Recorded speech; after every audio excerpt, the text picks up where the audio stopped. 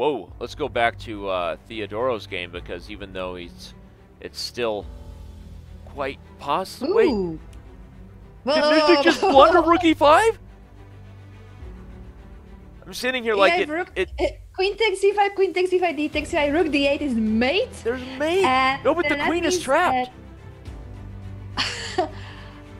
Wow. Oh my gosh.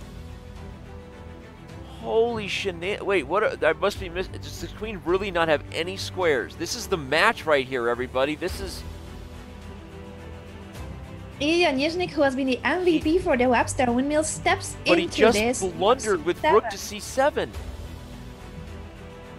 Yep, rook c7, giving up the da square was the mistake, and now we see Ilya on screen.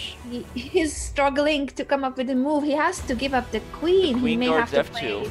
The rook guards all of the third rank squares.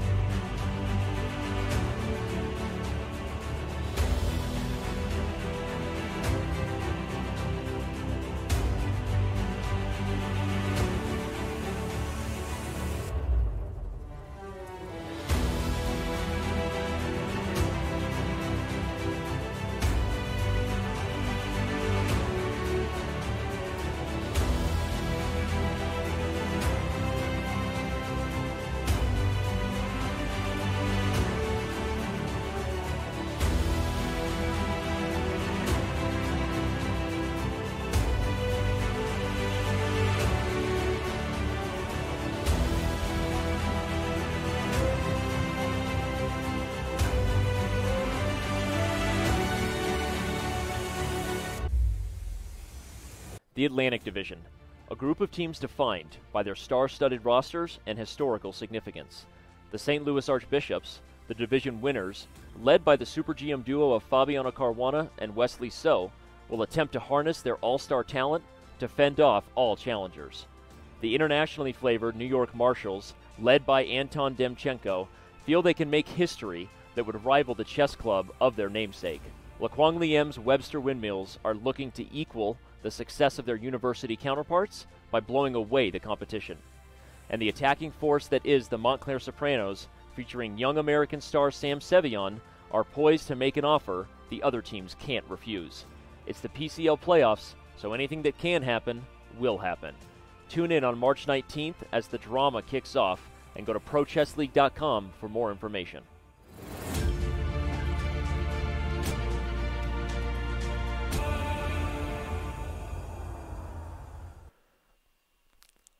And we are live. I was scooted up really close there, apparently.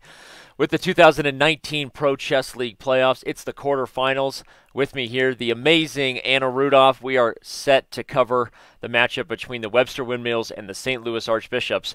It's a battle for the entire city of St. Louis today, Anna. It is a battle. Welcome, everybody. This is already the quarterfinals of the Pro Chess League. I'm really hyped that today we will get to know two of the teams that will make it to San Francisco to the live finals. Yeah, and you know we joke that it's a battle for the city of St. Louis, but for those teams, for those who don't know, this is really a battle of crosstown rivals here. Many of these players are actually actively competing against each other, seeing each other every day currently at the U.S. Chess Championship. Of course, the U.S. Championship on our rest day today, and that helps us see players like Grandmaster Ray Robson, as you see right there on board 1 for Webster. And then, of course, the two-headed monster that is Fabiano Caruana and Wesley So. They're rivals by day, but teammates by night, apparently, like Batman. Yes, they are. And we can say the same about Ray Robson and Wesley. So, as far as I know, they used to be roommates at university. So, we shall see now the two playing on two different teams. Well, let's take a look at our bracket here and remind everybody of who all 8 teams are that are remaining. Of course, our focus right here to start is going to be right there in the upper right corner, where the St. Louis Archbishops barely squeaked by the Montclair Sopranos with an 8-8 victory. For those of you who, again, don't think the regular season matters, think again. And then, of course, Webster, also in a very close match, eliminated the other team from New York, the greater New York area, and that's why we have the matchup that we do here between the 1 and 3 seeds, from the Atlantic Division. And as you look at how both these teams got here, were you more impressed by one over the other? Obviously, St. Louis on the scoreboard barely got by with a tie, but they did what they had to do. Based on the form you saw from these players, who do you look at as maybe really hitting their stride at the right time between St. Louis and Webster? I think it's a little bit more difficult for the Windmills for the fact that in 2017 we had the exact same scenario where the Archbishop moved on to the Final Four by playing 8-8 against the Windmills and having draw odds. And today, once again, it is the team of the Archbishops that will move on in case of a tie. So the Windmills need at least 8.5 points, and forgetting about their past. Yeah. Well, today, of course, St. Louis will have draw odds, so if it comes down to another 8-8 tie, then again, we will see that 1 seed in the Atlantic really pay off. But as we go back to looking at the pairings here, we look at Ray Robson facing off against Fabiano Caruana and Wesley So on boards 1 and 2, and we know he's a young superstar, rising talent in the U.S., but how do you think he feeling like at some point he's got to work his way through 2 players that he's been spending a lot of time preparing for the U.S. Championship? It must be difficult, but I think a player like Ray must be also very motivated whenever he faces Fabiano and Wesley. The three, they have played against each other already at the U.S. Championship. Ray made a draw both with Fabiano and Wesley. So maybe he will want to prove something more than just having half a point against those two monsters, legendary U.S. chess players. Well, I was going to say, or the other way to look at it, as long as he continues to hold serve, right? He's probably doing what most people can't do, just holding serve against those two guys, Fabiano and Wesley So, and a lot of that may depend on what color he has against each specific opponent.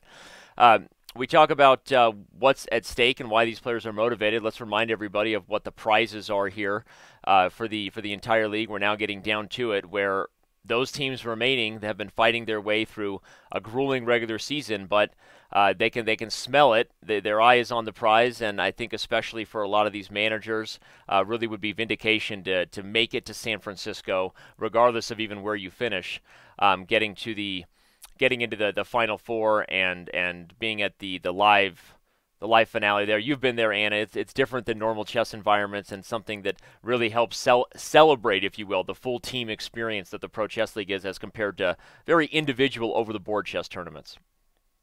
It is an epic event. If you guys are near the Bay Area, California, you should make it to the finals. May the 4th and the 5th are the dates. Danny will be there, Robert will be there, Alexandra and I are also going.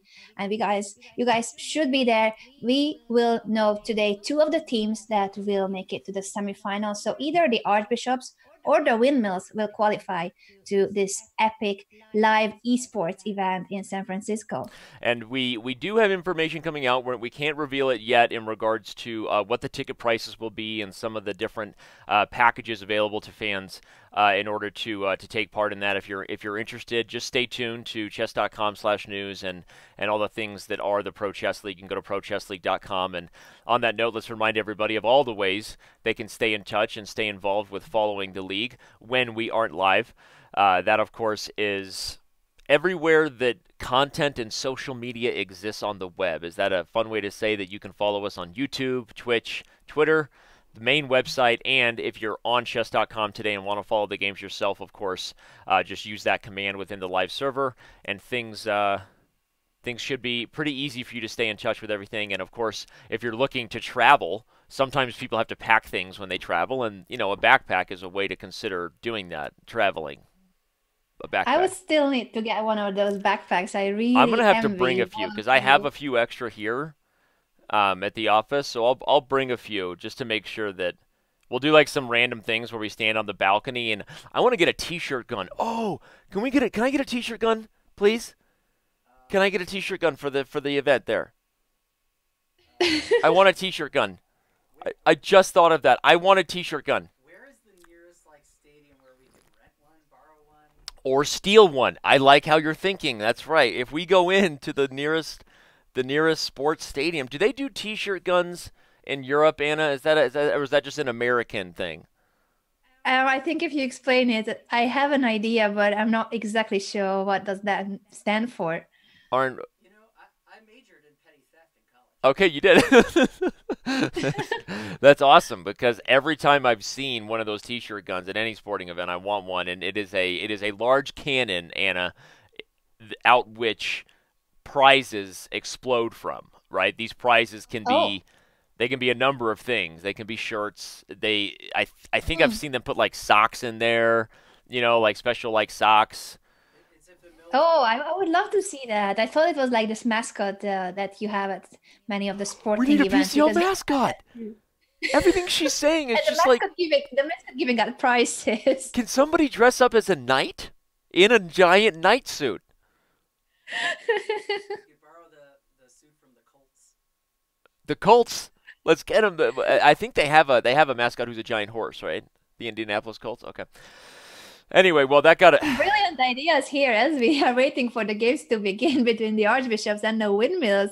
Let us know in the chat, guys, what do you think about Danny's ideas and if you will be there to witness it live May the 4th and the 5th in San Francisco. And may the fourth be with any of you traveling there. But yeah, no, I'm interested to see the chat, and thanks for reminding me, Anna, to take a look at the chat. Shout out to BJH. I see you yourself in the chat. All of our subscribers there. Let's see what's going on in Yeah, the I'm Chess everywhere. TV And thank chat. you, Crazy Coffeeman, for the raid earlier. I didn't even see the raid. I'm sorry about that.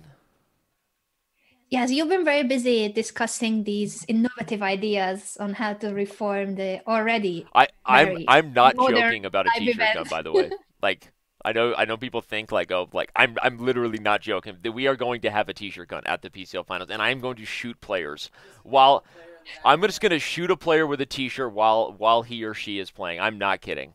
It's happening. Um, Shout out to Blue Wizard Grandmaster, always with us when the Atlantic throws down. Denise Boros, thanks for being here, man. Island of Change, Diamond member there. That's first of all, is it the island where Jack and Kate are? Like, what is this island you speak of? I would like to go to there.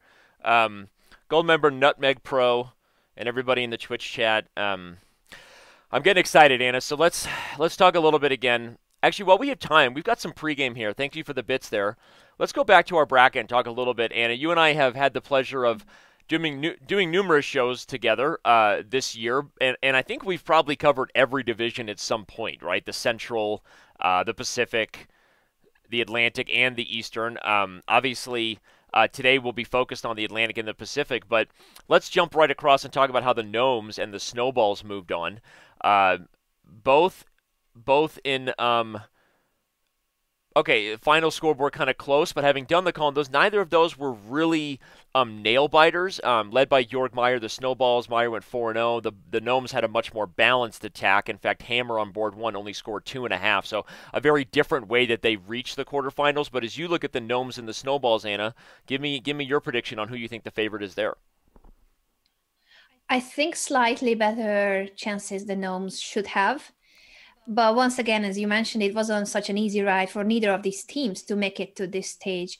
So anything can happen. In the other match, the Blizzards and the Pandas, I'm expecting the Pandas to move forward, even though I'm rooting for the Blizzard. So my mind says one thing and my heart another. Hey, What do you think, Danny? story of my life, right? Mine says one thing, heart says another. But no, it'll be interesting. I think it's very hard to argue with Shangdu not being the favorite, despite them having the 3 seed, because for those of you who maybe missed last week, they won that match by 3 games over Dallas. Yes, the Destiny did not have Jeffrey Zhang on board 1, but Yu Young Yi, who was on board 1 for the Pandas, scored a half a point out of 4, and they still won the match by 3 games. So when you look at the powerhouse lineup they have today, they'll be sporting Ding Li Ren on board 1.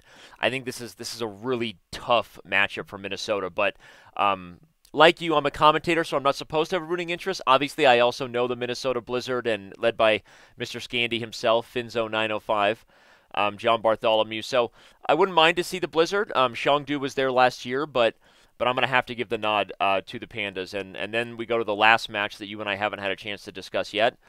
The two most dominant teams all year, Tbilisi and Armenia, have had the best records overall of any teams in any division, and only one of them will survive on April 2nd. Who do you like in that matchup?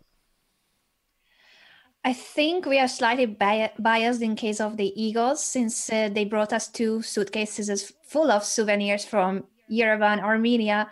So I would love to see them one more time and see what they come up with as present.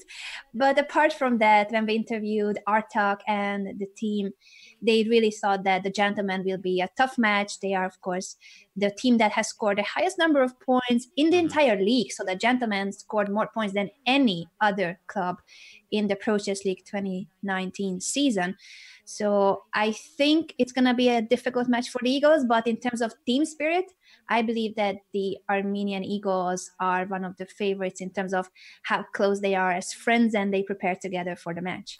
Yeah, I'm with you. It's hard for me to not feel a little bit of that the heartwarming feeling when you see Artak so happy and the Eagles celebrating, because we saw that last year in San Francisco. But I believe that Tbilisi is a force to be reckoned with. I wouldn't mind seeing Jabava in San Francisco. Bador, quite the character, and they've been led by, as he pointed out, Ponsulea and his wife are really the MVPs of that team because they found the diamond in the rough in Nika Volkov, who's just been way overperforming his rating on paper, and showing exactly what it's like to build a successful Pro Chess League team. You have to have an underrated board 4 that gives you the ability to sport a 2700 like Jabava on board 1, but not see such drop off on board 4. So, I have a hard time picking that one too. I think that Tbilisi and Minnesota have one thing in their favor, which is the same thing St. Louis and Norway does, right? They have draw odds, and so Yes. if it comes down to 8-8 tie, then they will reap the benefits of their great regular season. Speaking of reaping the benefits, I pointed out this T-shirt gun thing, Anna, and the chat has been going nuts. People are telling me that they're going to start donating bits. We already got somebody to donate bits for help us getting a T-shirt gun. And people, if you want to send me a link, seriously, to my chess.com profile, I know what you're saying, Danny. You have 1,304 unread messages in your chess.com profile. We're not falling for that trap again. But if you send it to... If you send a message to Anna, I think it'll get read. And because she only has 2,731 unread messages. So you're guilty too, right? So we need a link. I need a link for a rental. Obviously, appreciate the bits and the support. Anybody who ends up being live in San Francisco, you will see a T-shirt gun, and it will be branded with the Pro Chess League. We may just buy one. I don't know. I'm nervous right now. I'm going to talk to my wife about it. I mean, I might just buy one for myself and start shooting stuff at the kids around the house. If they leave dirty laundry... We got more bits there. If they leave dirty laundry, I picture it already. And if they leave dirty laundry in it, I'm gonna shoot it at them. I'm getting a T-shirt gun for the house. So, I did do that, Aquaman. I did do that. But all right, we are moments away. Not quite yet, but we are moments away. Either way, this has already been a lot of fun. I'm really amped. I think this is going to be a very, very close match today. I think what you see on boards 1 and 2 for Caruana and So, you see the Windmills making up for on board 3 with Ilya Nizhnik. The fact that the Windmills have sported Ilya Nizhnik on board 3 in so many lineups this year, Anna, is just bananas to me. It's a It huge is. reason It why is. they're And here. thank you for the reference to my future emote, the Anna Banana. It is on the way, guys. It is being designed by the chess.com team. And congratulations to congratulations. I was going to say no. That I wanted to say thank you, Dre 8347 for the bits. I think that goes to the fund for Danny to have this amazing idea for the Pro Chess League finals. Well, Anna What just was the name again? mentioned. Oh, sorry. Go ahead. Yeah, that you will have the I forgot the name. The We are t-shirt collecting gun. for T-shirt gun. t-shirt Yeah. gun. Um, That's the one. if if sorry, I got distracted by a comment in chat that I'm not going to read. Um, Anybody who's wondering about emotes, Anna mentioned Anna Banana. You can also now use your emote of your favorite team. If you go ahead and click on the emotes here for subscribers at the Chess Channel, show us your love, show us the hype, tell us who you're rooting for. Use the emote in chat because guess what? We have liftoff. We now are officially throwing down in the quarterfinals. Guess what, everybody? The match has started. Here we go right now. The first game that we're going to be witnessing is between Ilya Nyezhnik, board 3 of the Windmills, against board 2 of the Archbishops. Yep. That's Grandmaster Wesley So. So we've got a. Okay, I was going to say, are we going to go some sort of double Fianchetto Grunfeld? We have a reverse Grunfeld if black played d5. But in this case, Wesley playing the move c5, we're likely to get just a traditional sort of g3 King's Indian. Now, when I was a d4 player, I actually played this system as white against the King's Indian consistently. One of the lines that can occur here, let's say if black gets castled and so does white, the move pawn to d6, knight c3, and then knight to c6 is often met by d5, knight a5, and then knight to d2, where white voluntarily retreats the knight to make sure that the c-pawn is held together, and then white can kind of slowly expand over here while black plays for a6 and b5, sort of a King's Indian meets a Benoni plan. This position has been played many times by grandmasters of the highest level, so we'll see what theory they go for. No, okay, so Wesley decides to take on d4 Anna, transposing into what'll be sort of a Boleslavsky whole Maroczy bind kind of structure rather than the closed g3 King's Indian I was just showing. Yeah, I think we will be witnessing the ideas that you mentioned, although, yeah, it depends on when black takes on d4 and this Maroczy bind set up the double Fianchetto possibly. Yep. And the other game that has just started, I'm looking at the opening on the other board between Josh Bloomer and Ray Robson, but it's going to take some time for this position to be more exciting. Is the Slav defense one of the most solid approaches? But a fast approach right now by Bloomer, who's trying to say at 1886 he's not intimidated by Ray Robson, right? We'll let him think that. We'll let him believe that. But, okay, playing very quickly, we'll see how he deals with this move. Okay, bishop h5, this is the principal way to take advantage of any queen's pawn game, Anna, where the bishop develops from the light squares, right? Leaving the pawn on b7, very principled for white to come out and try to increase the pressure, but this is all theory. Usually c5 is a move here, everybody, by Bloomer, and one of the, although in this structure it actually isn't as good because the bishop can take f3, right? Something like c5 takes f3, and then black can immediately strike with moves like e5 in the center that you don't normally get when the knight's on f3. So actually, the theory here, right now, I think favoring Robson a little bit to avoid this move c5, and indeed Bloomer doesn't play it. Yes, and this is the game where the Archbishops are the most vulnerable in the first round. You see that Josh Bloomer rated 1886 as his rating against board 1 of the Windmills. That is a huge rating gap. It's over... Is that 700 rating points of a difference? It's a big rating difference. A lot of people have a big rating difference when they throw down against Fabiano Caruana, and so does Joshua Grabinski. I just flipped to that board here where we have, speaking of theory being played very quickly, Grabinski playing a g3. Actually started out with an h3 Najdorf, so could have been a very, very sharp version of English attack style structures where white actually plays for g4 and ultimately castles long. But instead, after e5, knight e2, h5, Grabinski simply committed to kind of a standard approach here. I tend to feel a lot more comfortable in these positions as black. We know that along with Maxime Vacher-Lagrave, Fabiano Caruana is kind of one of the world's leading experts in the Najdorf, right? And certainly he wouldn't be going for this line if he didn't know the theory, and he still has more time than he started with at about 15 minutes. So Yes, Joshua is also playing very quickly. If we take into account that his opponent is the world number two, and maybe he is a little bit intimidated by the fact that his opponent is that strong, but he seems to be very well prepared for now. So So one of both players are making these moves very, very quickly. Yeah, still playing very quickly. One of the positional advantages to what White did here with the knight d5 trade is if you get all these moves you kind of fantasize about, c4, b4, a4, a5, and you've got some sort of huge pawn structure on the queen side, you eventually have a 4-on-3 majority here, right? Four pawns versus c3 with breakthroughs like c5. The issue is that typically in this sort of structure, Black is also given up the bishop pair sometimes with the bishop taking on d5. Here, the fact that Fabiano has kept that light square bishop and has a very straightforward plan. Queen to d7, put the battery on the h3 pawn, and then at some point he'll probably be trying to expand on the king side, maybe even move the bishop to try to get something like f5.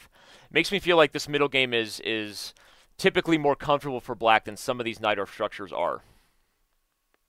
I agree with you, although the only drawback I can see in Black's setup is that his king will be vulnerable if White can open up the position. So I'm wondering if at some point White can push f4 and point out, yeah, well, maybe not anymore. Black has castled kingside, but that's an interesting decision when the pawn is already on h5. Will that pawn become a target? Yeah, in a lot of these Najdorfs, it does eventually because especially here where White has just castled short, both kings on this side of the board, eventually it is a loose pawn. But I think that with the light square bishop on the board and his ability to keep bringing pressure over here, that pawn is much more likely to be an asset than a weakness down the road. But all right, so we'll keep our eye on it. Some of these other games are heating up. I think we should touch on the one we haven't really looked at yet between Alex Shimonov and Nicholas Thurduro. Um, the queens are off the board here. Anna, you're an endgame expert along with John Urschel. What do you think about this?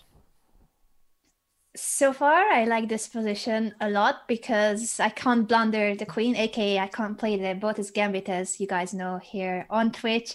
So both white and black have prevented Alexandra's favorite tool in chess, and I believe that white is better since he's gaining more space on the queen side. And I think the knight position is also going to be more comfortable if white can jump quickly to c4, attack the d6 bishop, then develop the other knight as well. And the bishop can come to e3 or g5. So far, I would definitely pick white here.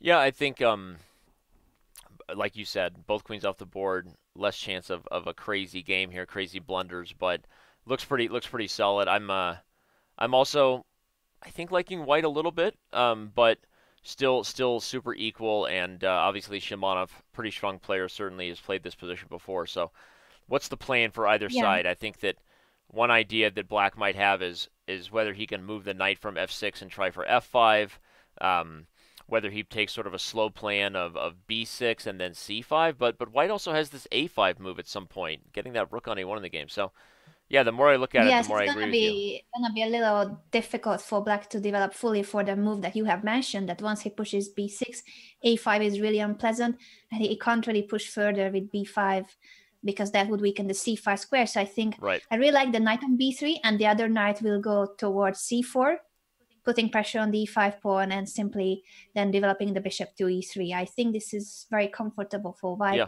although it may not be much. I agree. We'll see if he can get much. He obviously is the underrated player in this matchup, that being Nicholas Thurduro, as we see him right there playing live from the St. Louis Chess Club, right there that is currently hosting the U.S. Championship and now hosting the Pro Chess League. So shout out to the St. Louis Chess Club for all their support for chess players and chess tournaments. Seriously, we all chess professionals owe the St. Louis Chess Club a great debt. These events are amazing to watch, and it's nice to see players playing in our Pro Chess League from the venue. So let's go back to the only matchup that has Grandmaster on Grandmaster action this round. That's Nizhnik versus So. And it's also the one that seems to be moving along with the most speed. We left the Ooh, position. it has changed a lot since we last looked at it. What? Yeah, I was going to say, we It left has the changed a position on lot move since we 6 with last knight takes analyzed the d4. game. And we've seen a lot of development here. This move queen a5 and queen h5 is a pretty typical approach in and this kind of hybrid G3 Meroxy bind structure, because when the knight leaves F3, everybody, you're just dealing with a more vulnerable kingside. Now, this doesn't mean that Wesley is guaranteeing checkmate or anything, but the point is the queen hits H2, you've got the knight involved, and the idea is that white is going to try to justify pressure on the queen side. Usually they play a move like C5 next. Actually, in fact, that's what he did. He played C5, and the whole point was to hold back the pawn structure here. So white gets this sort of queenside bind, Anna, in exchange for black feeling like he might eventually get some sort of attacking chances with that knight being gone. Your instincts, what do they tell you about who's gotten the better of it?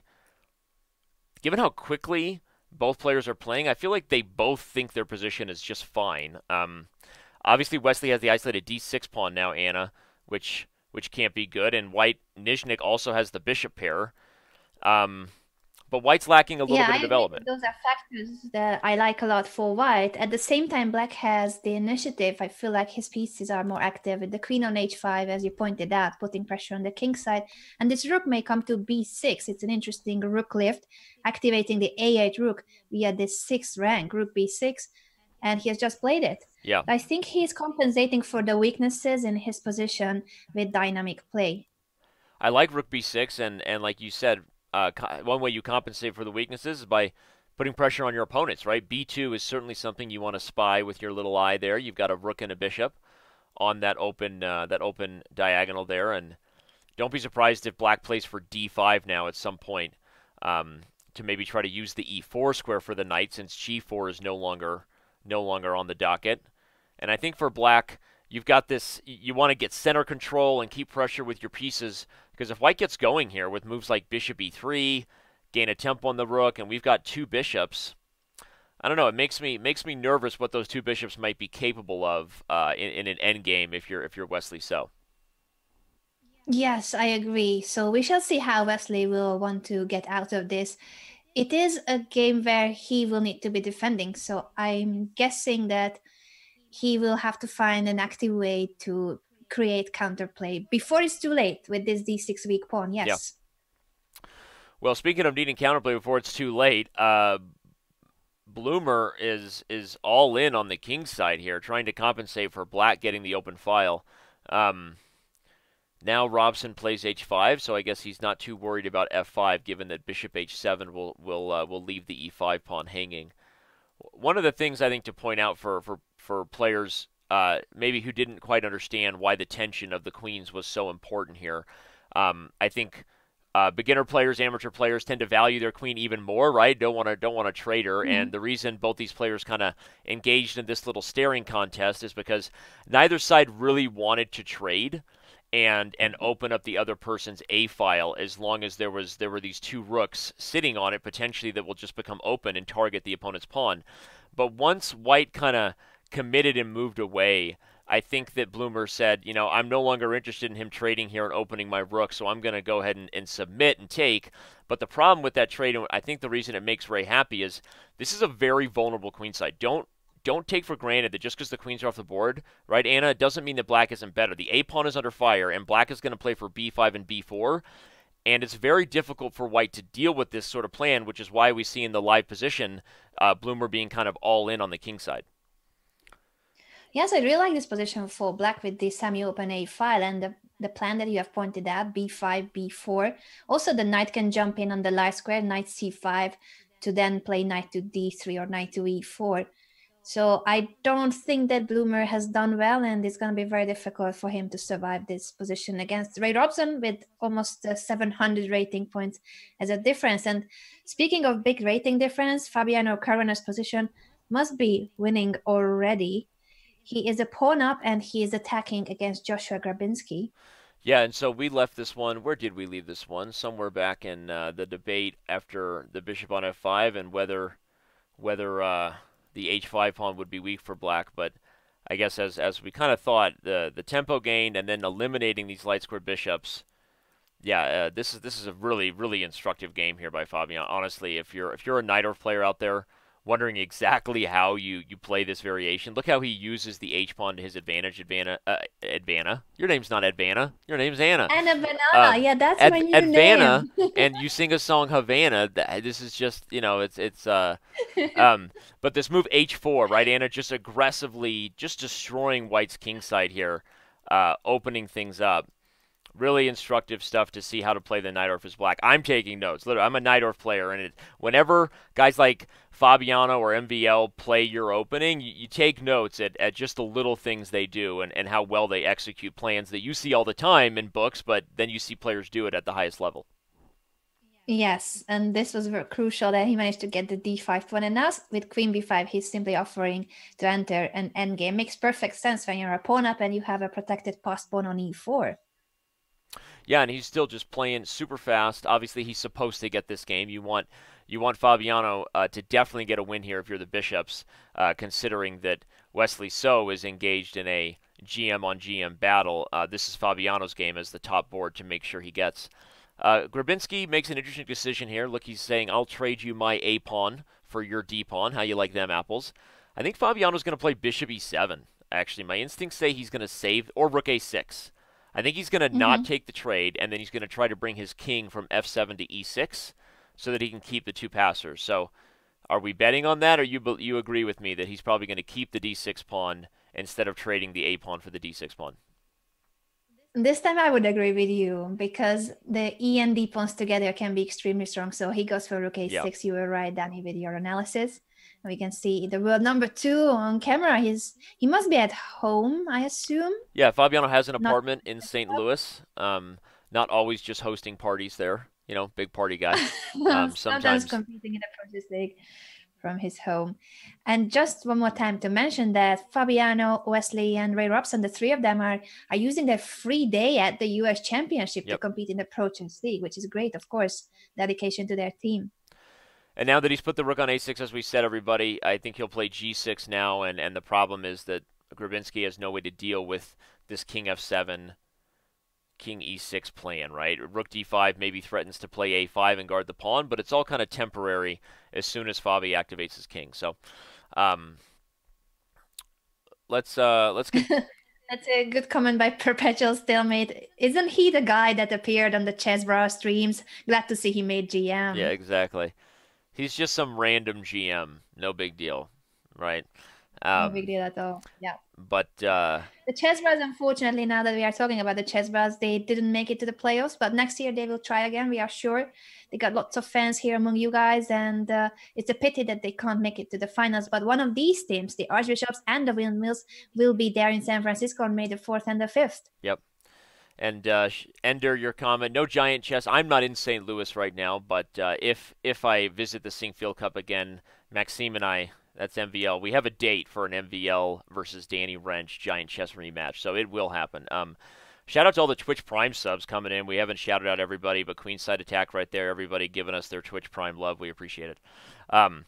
Thank you so much for the support. And remember that we are collecting for that t-shirt gun that Danny's dreaming of for the Pro Chess League finals. No, we're going to get the gun no matter what. We always appreciate the support. Any bits that want to go to that. Don't tell them not to donate, Danny. I don't want them to feel like they have to donate bits to get the gun. Like, I'm already telling my wife, like, I want a t-shirt gun. Like, I just want to own one. I need it. I need it now. Shout out to Eric Hansen, the Chess Bros, just joining us here. We have talked about the Chess Bros just a minute ago, and what a pity is that they couldn't make it to the playoffs, but next year they will be back. Yep. And you guys can root for them one more time, your favorite teams probably. So Fabi has gone for this initiative here. He ultimately did trade the A pawn for something, but instead of the D6 pawn, it was the F pawn, which is not a bad idea, right? Because that ended up keeping the D and E pawns together, which are ultimately going to be two passers that help him win this one. So let's jump back to this one quickly to show how Ray Robson is demonstrating the correct way to play this structure. As we said, I think it's instructive for a lot of members to see why this queen trade is good, to open up the A file and create this opportunity to gain space. I think there's two things there that I keep wanting to use the word young, but it's not necessarily young kid. It's developing chess players struggle with. They don't like trading queens and they don't like doubling pawns, but those are things that you should be aware of as always have exceptions here. And in this case, opening the rook and this b4, b5 plan is just really clear and straightforward for black, and it's why I really don't like that Bloomer made that decision. Um, and I think the middle game it is a middle game, even though the queens are gone, is just much better for black now with this dominance of the light squares, as you said, Anna, and very nice space on the queen side. So. Yes, I like it a lot, and b4 can come in the future to get rid of the doubled b pawns and open up the a file.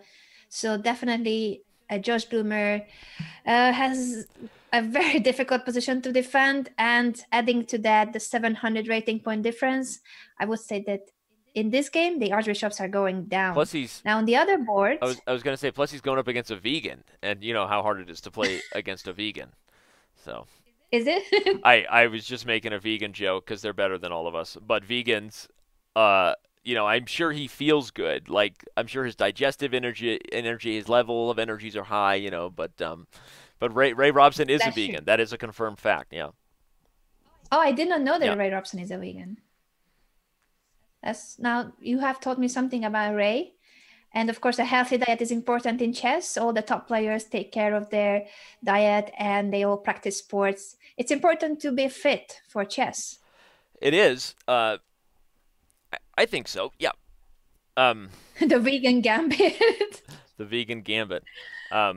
Keep the comments coming in the chat, guys. Of course, we are reading it even if we cannot type in the chat because it's a little bit difficult to multitask, but we pay attention to what you guys are saying. And we appreciate that you are here with us for the quarterfinals of the Pro Chess League.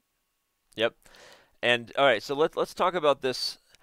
Arguably the most critical matchup on paper this round, and is the one here between Nizhnik and So. And part of the reason we say that, everybody, is if you're not familiar with the format, is it's an all-play-all format. It's a Shevchenko style where everybody will play everybody, and so if you assume that people will do what they're supposed to do against their higher or lower rated opponents, that when you get in those almost kind of coin flip matchups where you get GM versus GM, that's when the pendulum actually has the ability to swing either way, you really pay close attention, because even if it doesn't seem like much now, maybe we move after this round, Anna, and the score is still tied or one team is winning.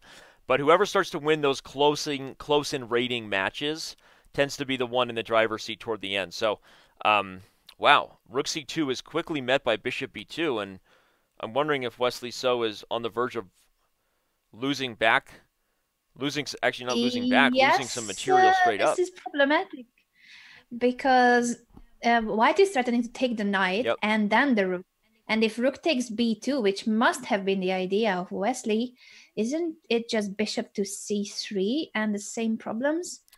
Yeah, the rook could still go to a2. Note you can't take e2, everybody, because then bishop takes b4 and the queen is overwhelmed in her duties. But if rook a2, queen b3, and one more time, I'm threatening to take the knight and the rook. Yeah, bishop d2 played, I feel like, is just going to chase that rook back to his home. Nizhnik coming to us live from the well-known Webster headquarters, where a young man, he caught a very much-needed nap many moons ago.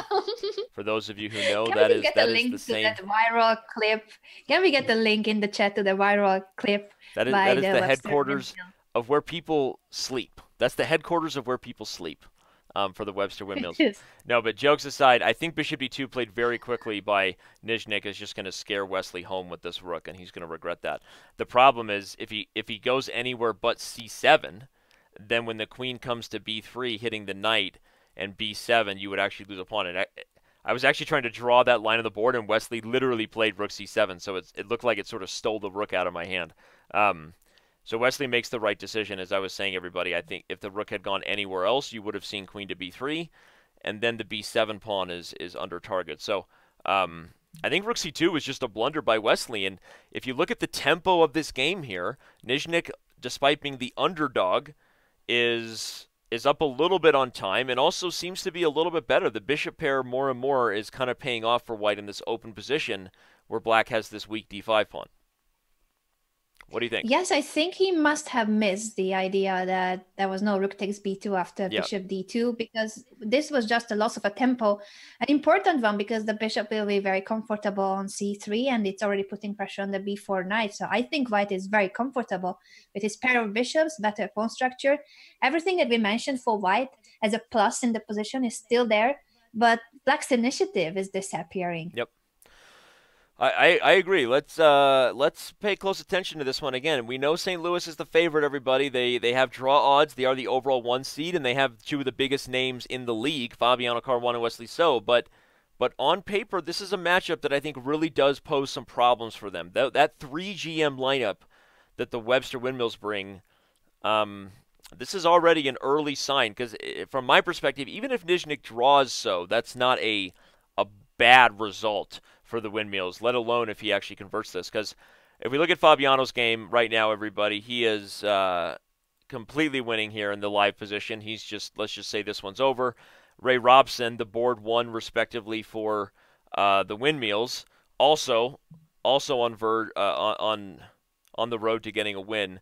So these 2-3 games, right? The Nizhnik So game, and then let's check on the Shimonov game versus Theodoro. I keep wanting to say just Theodoro, like he's a thoroughbred. You know, He could he be. could be a thoroughbred. Nicolas Theodorou with the white pieces Theodoro. against Shimano. This seems to be more balanced than the other boards. Yep. At least I can't tell the result just yet, but I still like white's position a lot with the knights on c4 and b4, white controlling the d5, and black is still struggling to finish development because he cannot develop the b8 knight with this c6 vulnerable pawn. And if you push that pawn, that weakens the d5 and b5 squares. Shout out to Greg Shahadi with the painful and cringeworthy puns in the Twitch chat. That's usually my job, buddy. Shout out to the Proteus League Commissioner. But I really Also, guys, appreciate you taking that one. help Greg out as usual. He's requesting some suggestions on what he shall order for dinner this time. And no donuts, Is that true? He can bench Greg, press 225? So apparently, Theodoro is a thoroughbred. I mean, that's not bad. 225? 225? Okay. What? Okay. All right. So there we go. He could bench me. Exactly. So the same. All right. Well, anyway, so Theodoro is he's gonna have to bench press Shimonov. All right. I mean, this is still an equal game, but again, if you just look at the confidence that he's playing with, he's also up on time.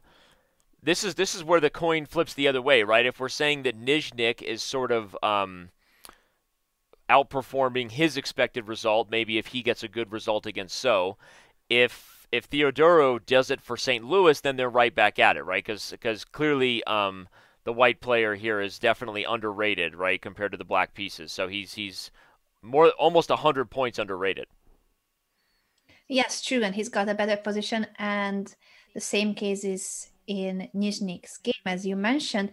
I wonder if it's gonna peter out to a draw, although white is still a pawn up. It's just that black has managed to trade a couple of pawns, but Nizhnik has this a-pass pawn, which can be really problematic. How do you stop that pawn if now he goes a5?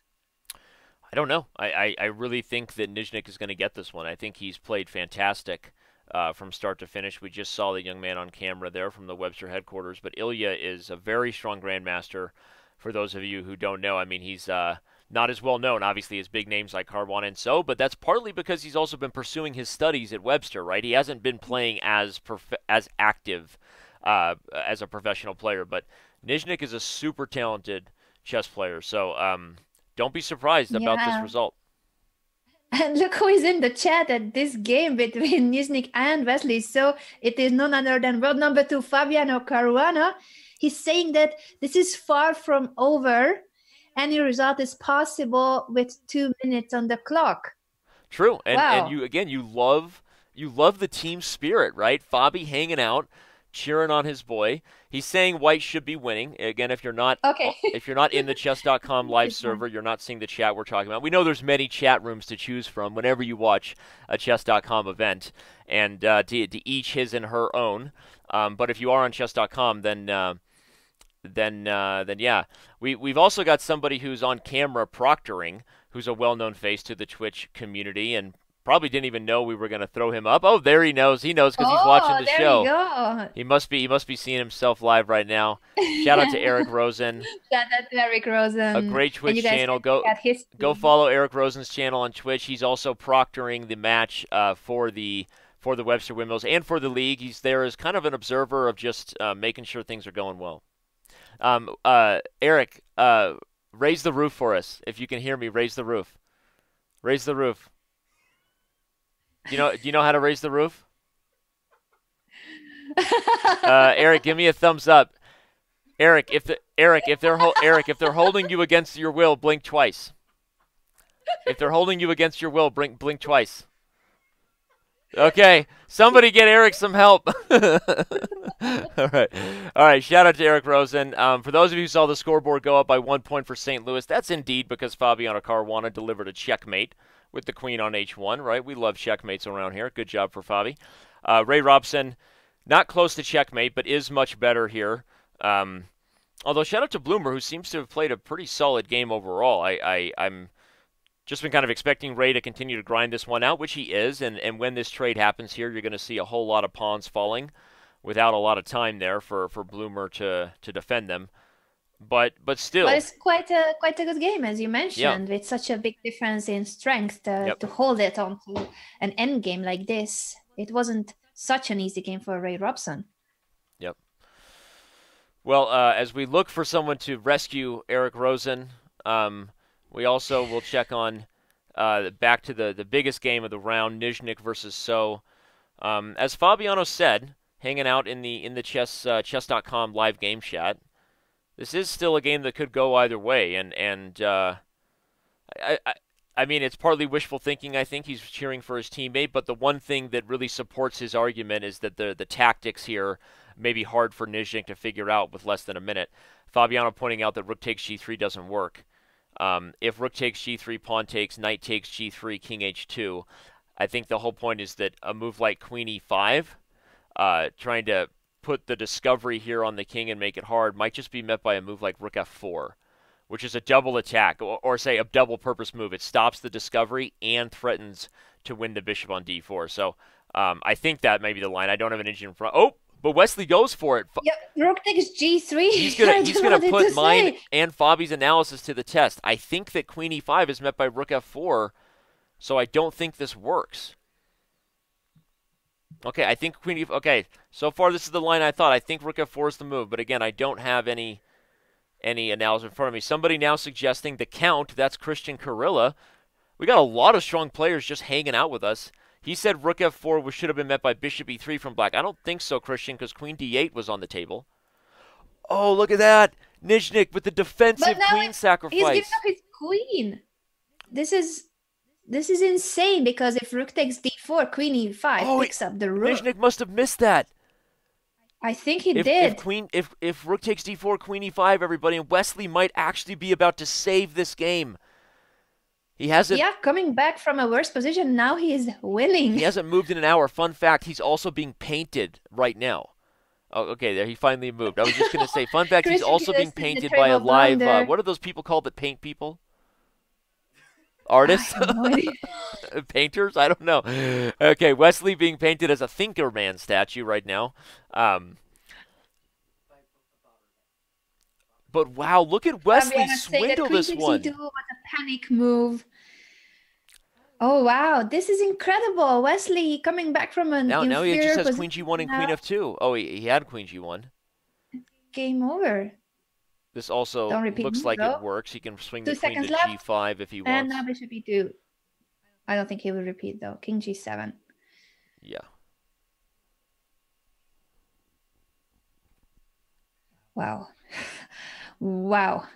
I'm super impressed with Wesley's play here. And again, Fabiano gets credit for pointing out the key reason why this game wasn't over was because of the time pressure, right? He said it earlier that with this much time on the clock, anything could still happen. And indeed, now with that very crushing move, bishop d6, pinning the knight, queen g1 wins the rook, and it's all over but the crying.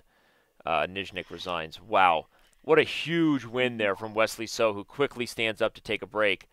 Although, in fact, not only does Wesley So win, but Theodoru also won that game, as we were saying he was outplaying Shimonov. He completely crashes through here on the queen side. Very nice tactic. Started with this move, knight to b4, heading into c6. Bishop f7 actually blundered the move knight c6 check on move 32, Anna, because if the knight took it, then rook takes d7. But the position was already difficult for black, so he was being outplayed. Nicolas Theodorou did a very good job getting that third point for the Archbishops. It's 3-0, and the only game where the Windmills have scored is their board 1 Ray Robson against board 4 of the Archbishops. Yeah. This has been an epic round for the Archbishops. It could have been 2-2, but then Wesley turned the tables. Yeah. No, the way the games were headed, a lot of it seemed like we might be headed for a 2-2 round, and one that was kind of a 2-2 but a secret victory for the Windmills, I think, with Nizhnik, if he was able to get a victory as white. But look at Wesley playing this rook takes g3 tactic, despite everybody saying, and by everybody I mean guys like Fabiano Caruana, myself, were sort of saying it shouldn't work. But what was the refutation then? Takes, knight takes, king h2, queen e5, Anna. He played rook f4, which is what I thought was right. And after knight e2, he sacked his queen. Perhaps there was another option here instead of sacrificing his queen. But I don't know what it was. And again, I don't have an engine in front of me. Where was Nizhnik supposed to improve? It's difficult to know without an engine, but the position, it's true that with just a few seconds on the clock, even if this was not such an objectively good sacrifice, Wesley found the best practical way to continue the game, and it actually paid out for him, his sacrifice and being brave to go for it.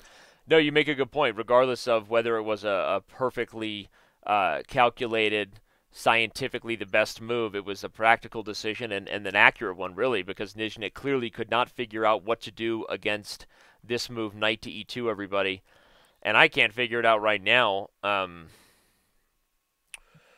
So just a really, really well-timed sacrifice. Maybe rook f4 wasn't totally necessary, but the reason queen f4 doesn't work, everybody, is because then the knight can take f1 with check, and the lady just falls for free. So, again, rather than trying to figure it out, I'm just going to tip my hat and say congratulations to Wesley So and the St. Louis Archbishops for starting off with an epic performance here in the first four-game set. They have taken a 3-1 lead. And there's plenty more chess to come in this match, but right now the Bishop's looking good. Speaking of more chess to come, Anna, let's remind everybody of the full Pro Chess League schedule. For those of you who are now regretting your life that you didn't watch every single one of those shows starting back on January 8th, you should. Take a good hard look in the mirror and ask yourself, what were you doing with your life at that time? Indeed, what were you doing? And now head on to the YouTube channel of chess.com and watch the replays. Also here on Twitch, you can find the latest videos. So make sure to dedicate 20 hours a day to replaying all the action from 10 weeks of regular season and then the playoffs. So much time has passed since we began, Danny.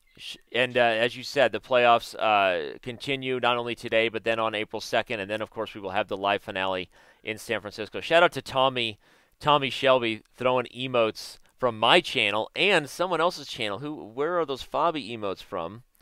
Those are from the Chess Bra channel. Chess Bra emote, I would that's a say. great combination of emotes, Chess Bra and my personal channel, which is where you can get a Fabiano Caruana saying "Not in my house." That's a Dikembe Mutombo waving that finger saying "Not in my house." So.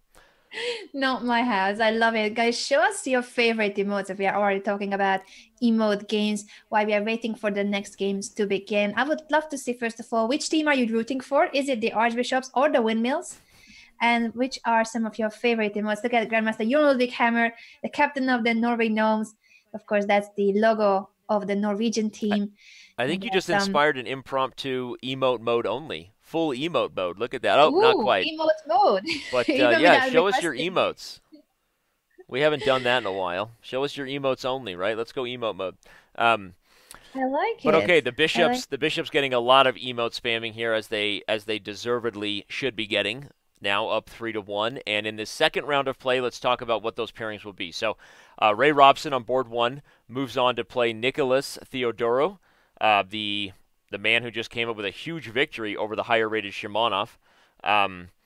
and Caruana will take on Nizhnik, right? So a much different opponent.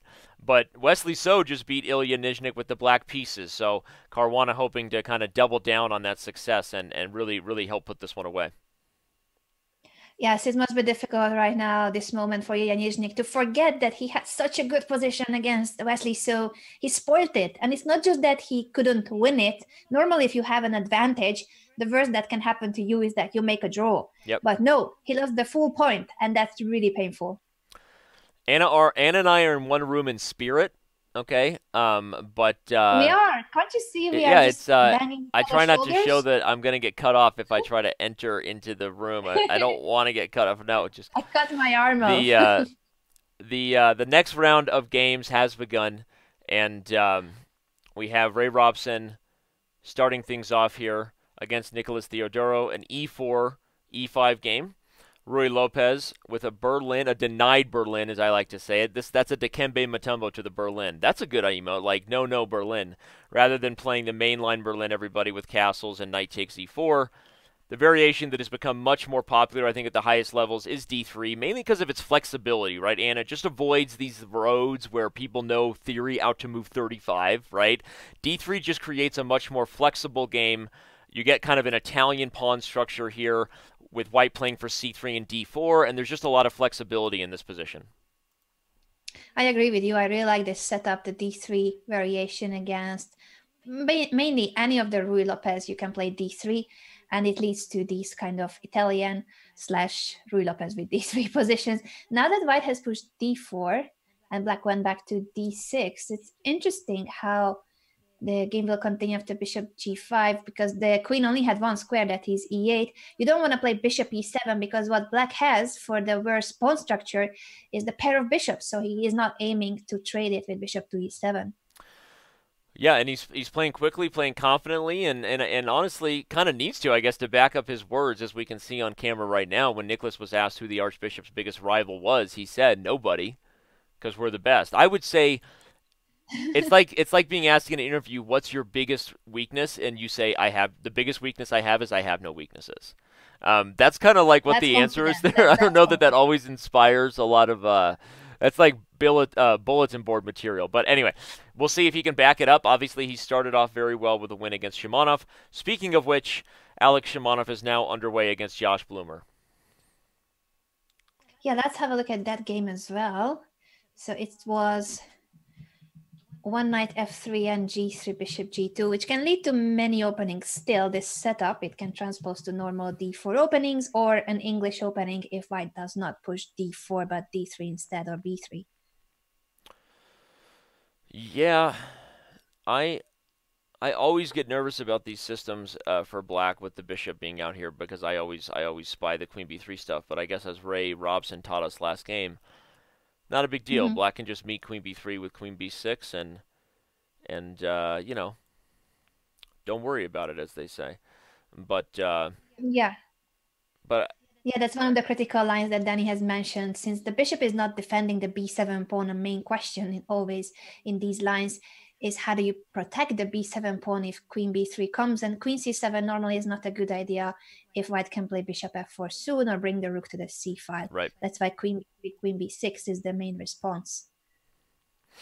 Right, but here I guess Shimonov trying to think about the move order he prefers to move forward. The advantage of the knight being on d7 whenever you put the bishop on g4 is it avoids the tempi of things like knight e5, which would both hit the bishop and open up more pressure against the center pawns here. So that's kind of a common tactic that if I was to say this exact same position was on the board, but the knight was on b8 and black had the other knight on f6, you'd be looking at moves like knight e5 here. And so in this move order, without that kind of straightforward plan to deal with the bishop on g4, I think Shimonov is deciding whether probably he wants to play for like a b3 type system, kind of the ready double fianchetto you can go for here.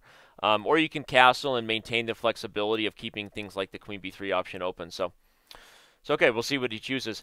I feel like as we jump to Wesley So's game, who's already made more moves than both the other boards combined, Wesley plays faster than like any other Super GM in the Pro Chess League. Am I right about that, or is that just how it feels watching his games? But he's always playing opening prep, like doesn't shy away from the way he approaches these games the same way he does over the board games. I rarely see him playing some sort of obscure sideline, and that's probably why he can play so fast, because he's like, I'm just going to play the stuff that I know best.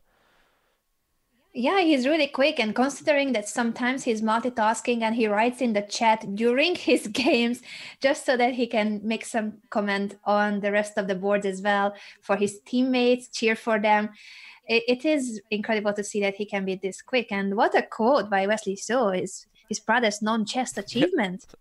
A lot of people commenting on that quote in the chat, and he's almost raising his eyebrows at himself. Be jealous, right? It's like I don't even. It's like I also like to live dangerously. It's like be jealous, you know. Anyway, well, I'm a little jealous right now of Wesley and the high level chess he can play, but that's that's a different story. Yes, they are playing one of the main lines of the Open Catalan. So an Open Catalan is when Black takes on c4 and does not push c6. So he opens up the long diagonal on purpose for the idea that at some point he will aim to push c5 himself and equalize the position. It's not that simple, of course. If it was that easy, everybody would play this line as Black. But bishop d7, bishop c6 is one of the main setups, and then bishop d6 to trade that f4 bishop. Yep. White has more space, and this doubled f pawn is not really weak. It actually helps White to attack on the king side later, having the semi-open g file. How do you like these positions, Danny, with the white pieces? Well, I like Joshua Grabinski's quote. He knows how to knit. That's a useful skill. What? I want that guy on Wow. my zombie apocalypse team. One of the things that you should always be doing if you aren't doing this in your life is gathering people for your zombie apocalypse team. And knitting, keeping us warm with clothes, very important skill. Joshua Grabinski just joined Danny Wrench's zombie apocalypse team. I like these. I love that you have a lineup already. Like, who would be the chess players that you take with yourself to Desert Island or a zombie? Well, not all chess players would make my team. Believe it or not, playing chess is not a skill I'm always looking for in the zombie apocalypse. It's not at the top of my list, but it's there. It's in the we're rebuilding society priority list where I want some smart people to help us, develop game theory and think ahead a little bit. But overall, a little more practical skills. Anyway, Caruana and Nizhnik, speaking of practical skills, are playing even faster than Wesley So. Look at this. They are way deep in a French defense here. Shout out to JJ Chess, Last Seven Samurai, who, as he said, now he's rooting for White in the French. He switched sides, Anna, after our match. Did you hear about that? He switched sides? He switched sides. No, I didn't hear that. What happened in the match? I'm going to let chat tell you what happened in the match, but let's just say that if you Tarantino this and you already know the ending, which is that he switched sides, you might know who won the match. No way. No, I was in Denmark. I missed the action. No. It'll be on YouTube soon. Anyway, but let's talk a little about the French. Jokes aside here, Anna, we've got a classical French. The Steinitz variation. This is the variation that JJ actually said he wanted to play a lot with me that I kind of refused to go down. But here we're going to see what Fabiano comes up with, because this is all theory. All theory. Bishop d3, b4. And now it gets a little bit less known with bishop takes c5 if I know this stuff correctly. But now knight a4, bishop a7. Actually, we're probably still in pretty well-known roads here, right, for a French player? Mm-hmm. Yes, okay. And also JJ saying that this is the line he wanted, and honestly, Black is okay. That's what JJ saying now in the chat. I like these positions for Black. I think it's a really exciting middle game with the positions that, of course, oftentimes you see that when you castle opposite flanks, Black will now be attacking on the queen side, and White is aiming to give mate on the king side. So all these positions are very rich, whether it's the French defense or any other opening where you castle opposite flanks. Yep. No, agreed totally. And now Black has to watch out for the very easy move for the players at this level, but still a threat to be aware of. Queen e2 is spying the idea of the Greek gift, so just to show the instructive tactic for all of our members, if Black plays something like even queen a5, an aggressive move, hitting the knight, trying to attack on the queen side, Black would be losing on the spot to bishop takes h7, king takes h7, and knight g5 check. And this kind of idea where the mating net just runs away from Black is exactly what you want to avoid. when playing these types of closed center positions with kings on opposite sides of the board. So, um, okay. Of course, Nizhnik plays the move f5. We now see him on camera. He's not going to fall for a Greek gift, but Fabi's not going to give up that easily. He's trying to go all in here, do everything he can to open up tactics against the king. Doesn't this make people not want to play the French, Anna? I mean, explain yourself. I don't understand. How do we not love Fabiano to win this game? I think black is okay. What is wrong with black's position? I just feel like you can set your goals higher. That's all. I just don't understand why it's okay to just be like, hoping not to get checkmated. That's all. Knight d7 is a very important move. Black is making sure that after g takes f5, he can take back with the knight, and in case of bishop takes f5, rook takes f5, everything is under control, and at the same time, he will continue his attack on the queen side. Queen a5 is problematic for white, or bishop d7 because the knight doesn't have squares. Okay, spoken like a French pro. No, I don't want the jokes to continue about that. No, honestly, that's a great point. And yes, one of the common themes, I guess, in the French in general, just on like a philosophical, explain the dynamic of the opening, it is kind of like that though. Like you said, you're trying to just keep the king side as close as possible, sort of survive the checkmate attack, because there is the potential that when bishop d7, queen a5, or in even like a different kind of French, like a winnower, white almost always loses the queen side battle, right? So black is kind of playing the long game to make sure that as long as the counterplay on the king side, is under control, eventually black gets his due on the queen side. And now with queen a8, the only move I see for white is b3, but then white can continue with black can continue with bishop to d7, or h6 first to chase away the knight. Makes perfect sense. And next move, bishop d7. I think black is doing more than okay here. Okay, well, Greg Shahadi pointed out in the chat that he remembers a game where maybe Fabiano beat Georg Mayer in a position similar to this, but I don't have that game up, so we'll see. Anna likes black. I'm biased toward white's position and Fabiano, I guess, but we'll see what happens here. I do agree that this is actually starting to look a little bit more awkward for white by the second, because oh, wow. I was going to say, because if you have to retreat that knight, and he says, I'm not retreating the knight, I'm going to leave it on g5, and if you take it, you're a wizard, Harry, on the h-file. Wow, that's a fancy move. King to b1, not minding that his knight on g5 is hanging. And you know what? I think Nizhnik will not take the knight on g5 just now, but he will play bishop to d7 to attack the other knight, and he can capture on g5 in the right moment. So for now, I agree that h takes g5 could be really dangerous in terms of it opens up the h-file, and after h takes g5, queen h2, next move. That's quite a lot of attack on the king side. So why not bishop d7 and a5, a4? Oh, he doesn't care. He takes it. He wants the piece. He's calling Fabiano's bluff. I love this. This would be a huge comeback victory for Nizhnik. Obviously losing with the white pieces last game against Wesley So, but you just got to win your next game with black in the French against Fabiano Caruana, right? That's how you do it. And he just takes that piece. Wow. He doesn't care. And it's true that after placing the knight on g6, if queen h2, the only thing that white is threatening is one check on h7. Once the king is on f7, no more checks, and rook h8 is coming to trap the queen. Sometimes one check is all you need, Anna, okay? I mean, don't judge it too hard. No, I'm kidding. It doesn't look good for Fabiano. Honestly, I'm like, what is going on with this attacking idea? Because this doesn't look good. And Ilya is... He's focused. He's playing aggressive chess. KPOKO in the Chess TV chat says Missouri the show me state. Is Missouri the show me state? Can we get a fact check on that? I wish I knew more about U.S. states. Yeah, you don't know about the U.S. states, as you shouldn't. I would know as little as possible about the United States of America if I was you. But today I have learned a lot. Now I know what T-shirt guns are. Yeah, now, I mean, America is good for one thing. That's T-shirt guns. Don't underestimate that. There's a brick wall behind him, Cheesy Chess Mouse, because as Eric Rosen confirmed, everybody there is being held against their will. We're working on an escape plan right now called Samuel L. Jackson, and we're negotiating a hostage exchange. All right, we're going to go check on a different game because there's been a lot of exchanges.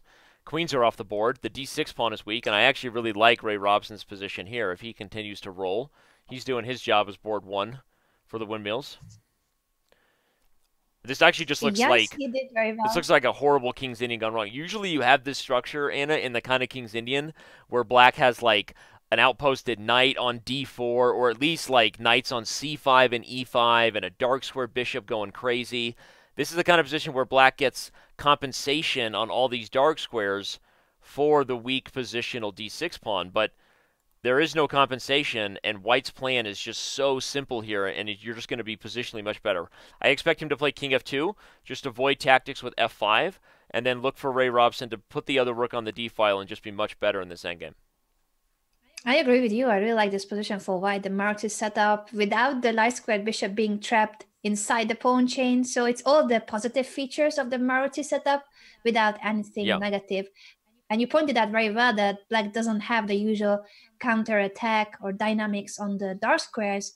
Neither good outpost. There's no knight on e5. There's no bishop that could control, like, it could be on c5, b4, e5. That would be good for black, but no, it's not the case. Yeah. No, it's like you said, it's a Maroxy bind where White has a lot of the good things and not a lot of the bad things. And we just saw a comment from Ray Robson there who said that he acknowledges that the Archbishops are their biggest rival, and they have Wesley. And as he said, he thinks Wesley enjoys seeing Webster lose. And I'm just going to leave that one out there and let it linger for those who know the chess world and exactly why that's probably really true. I'll let you figure out why Wesley is happy when Webster loses. So we'll move on. But I love it when these players say what they're really thinking. So we love controversy. Let's go back to Fabiano's game, because that's the most controversial position we have yet. He sacked a piece and... Ooh. Queen h3 is still aiming for this h-file attack, but Ilya Nizhnik is calling the bluff of the world number 2, giving up a piece on g5. He's saying, no, I'm not getting mated. Prove yourself. Wow. Yeah, I don't see the attack being so great here for Fabiano. I guess from a practical point of view, it's you're just kind of keeping the pressure and see if you can swindle your way to making this checkmate attack work. But if you were black in an over-the-board game with plenty of time on the clock, what would be the plan here? Do you want to voluntarily get the king out? The problem, I guess, here for black, everybody, is if you voluntarily play king f7, now we can take f5 because the rook no longer protects the pawn. Oh, did he do that? Oh, he did just play king f7. He has just played king to f7, yeah, offering the f5 pawn. So g takes f5, e takes f5, bishop takes f5 is what I'm expecting. He's going to take twice and play king e7, which I guess makes sense because the queen guards the knight. The rook gains a tempo on the queen, preventing something like rook h7 from being possible. So maybe this is actually a very straightforward way, and yeah, he's going for that exact line right now. Yes, after king e7, the queen is hanging and then the f4 pawn. So even though the black king is quite vulnerable on e7, white's pieces cannot get to it. It's only the queen that is trying to attack. The a4 knight is not joining the attack, and the rooks are not ideally placed for white. So I think Iznik is doing very well to produce an upset. And I think we're going to continue to analyze this game here, but before we dive totally down into the deep end of this game, let me just quickly show everybody Wesley So right now with the white pieces against Grabinski. The board 4 for the Windmills having just played the move c5, which actually kind of interesting, sacrificing the c pawn for the a5 pawn. I wonder if it would work. He takes c5, and if queen takes a5, I think he'll retreat the knight to d3 and try to get b4 if you're Wesley. No, on delay. Wow. We've got, and Joshua Grabinski has some cheerleaders with him, as far as I can see. Joshua Grabinski joining us live from the living room of Stranger Things.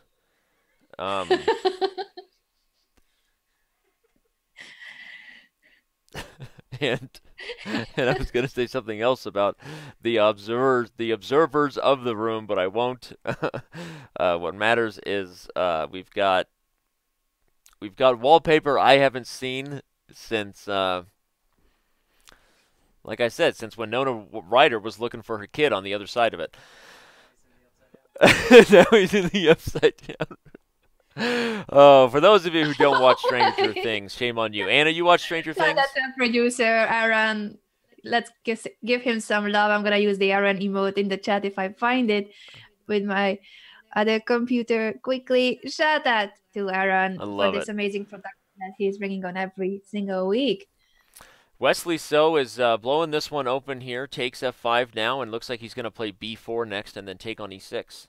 Or take on e6 first, actually. He figured out a way to make the tactics work for him with this move e4. I was anticipating you might take a slower approach, like I said, to hold on to the pawn. But no, just no reason not to go full steam ahead. Aggressively opening up the position.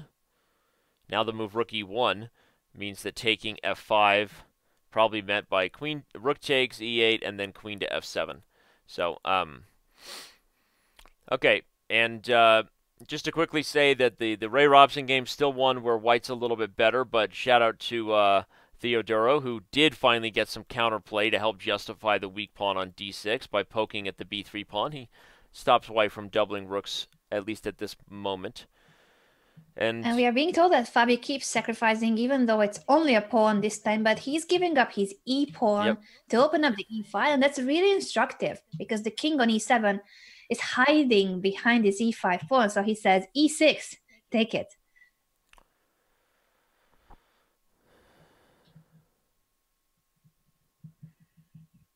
Trying to figure out. You got the position, Danny, when he played e6.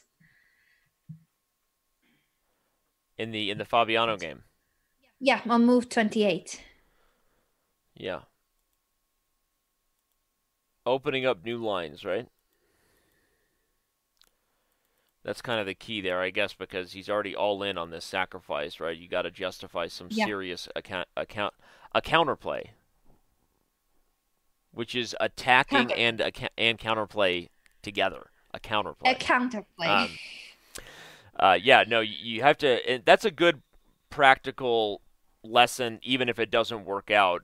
Sometimes I think players fail in an attack and start thinking, I just got to hold on to all my material at this point. But if you're already down a significant amount, all that's really going to matter is your ability to create threats and keeping the initiative. And so this move e6, even if it doesn't ultimately work out, I think is the right one for Fabiano to try to keep as many lines open as possible.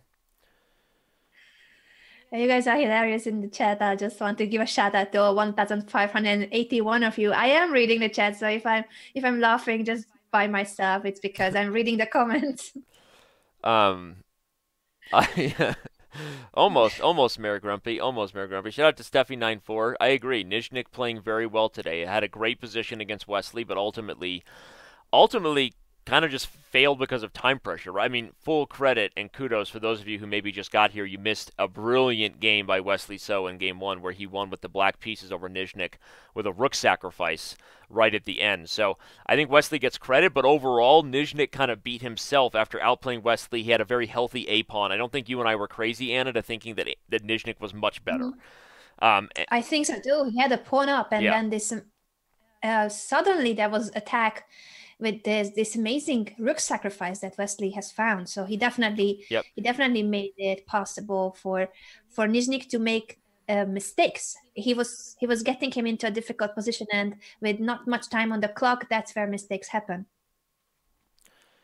Yeah, and so after that, if he's forgotten about it, which looks like he has, and can convert this one against Fabiano, he'll still be very happy to have split against the two-headed monster of So and Caruana.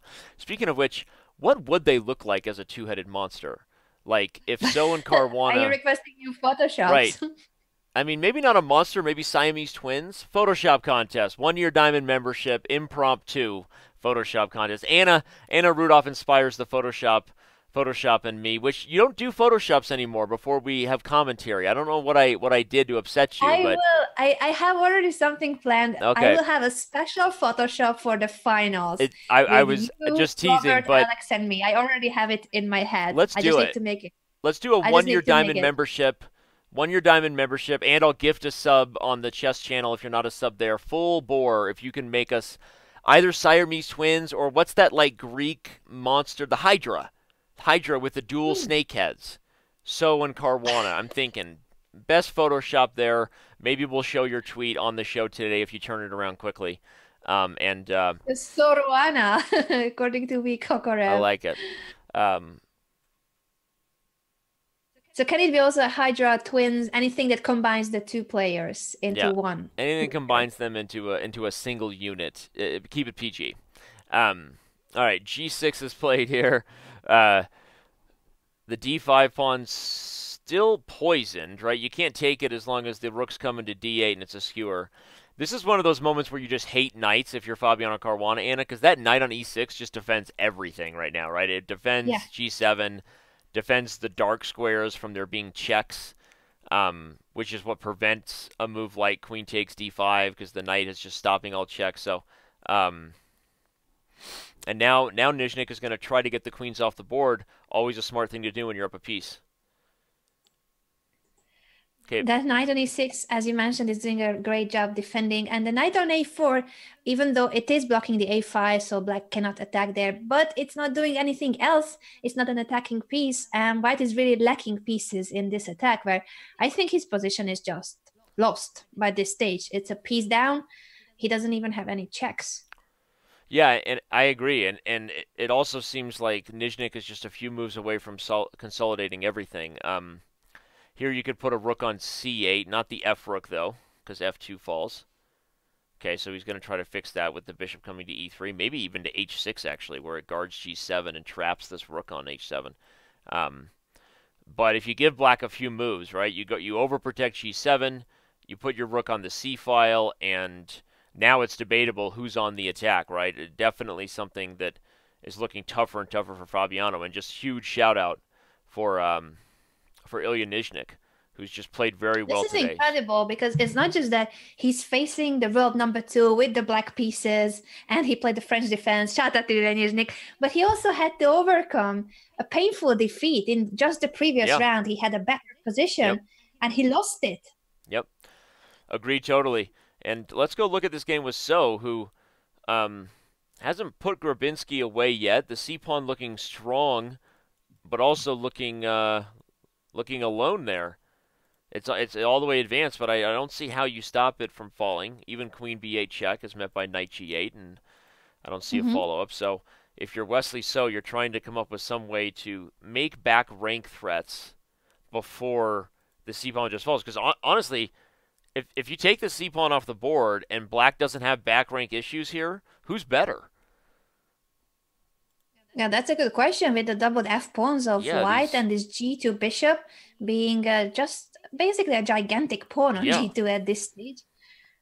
Oof. No, this is not a great position for Wesley if he doesn't find something tactically right now. Now, he's also up 6 minutes on the clock, I just observed, and that's probably going to pay off. Bishop h3, I guess, threatens bishop takes f5 if rook takes c7. Yes, and so we have this position on the board that you mentioned. White is still a pawn up, but I don't think it's that bad because of simply black having the active pieces, the queen on c2 is very well placed, and if he could bring the rook as well and not get mated on the back rank. But the knight on f6, we can always jump back to g8. So I think if it wasn't for the fact that he's got 18 seconds left... No, I agree 15. Totally. If you remove the clock here, Grabinski's position is not bad at all. And by the way, to point out why bishop takes f5 didn't work is because Grabinski would have taken h2 with check and then taken b7, so I was wrong about that, everybody. Sorry about that. But he does eventually get the queens off the board.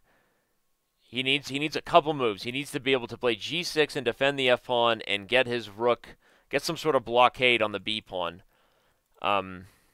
He plays rook c6, so that means he's going to lose f5, but is it even? But now it's 2 pawns already. I don't think that the last few moves of black were the best.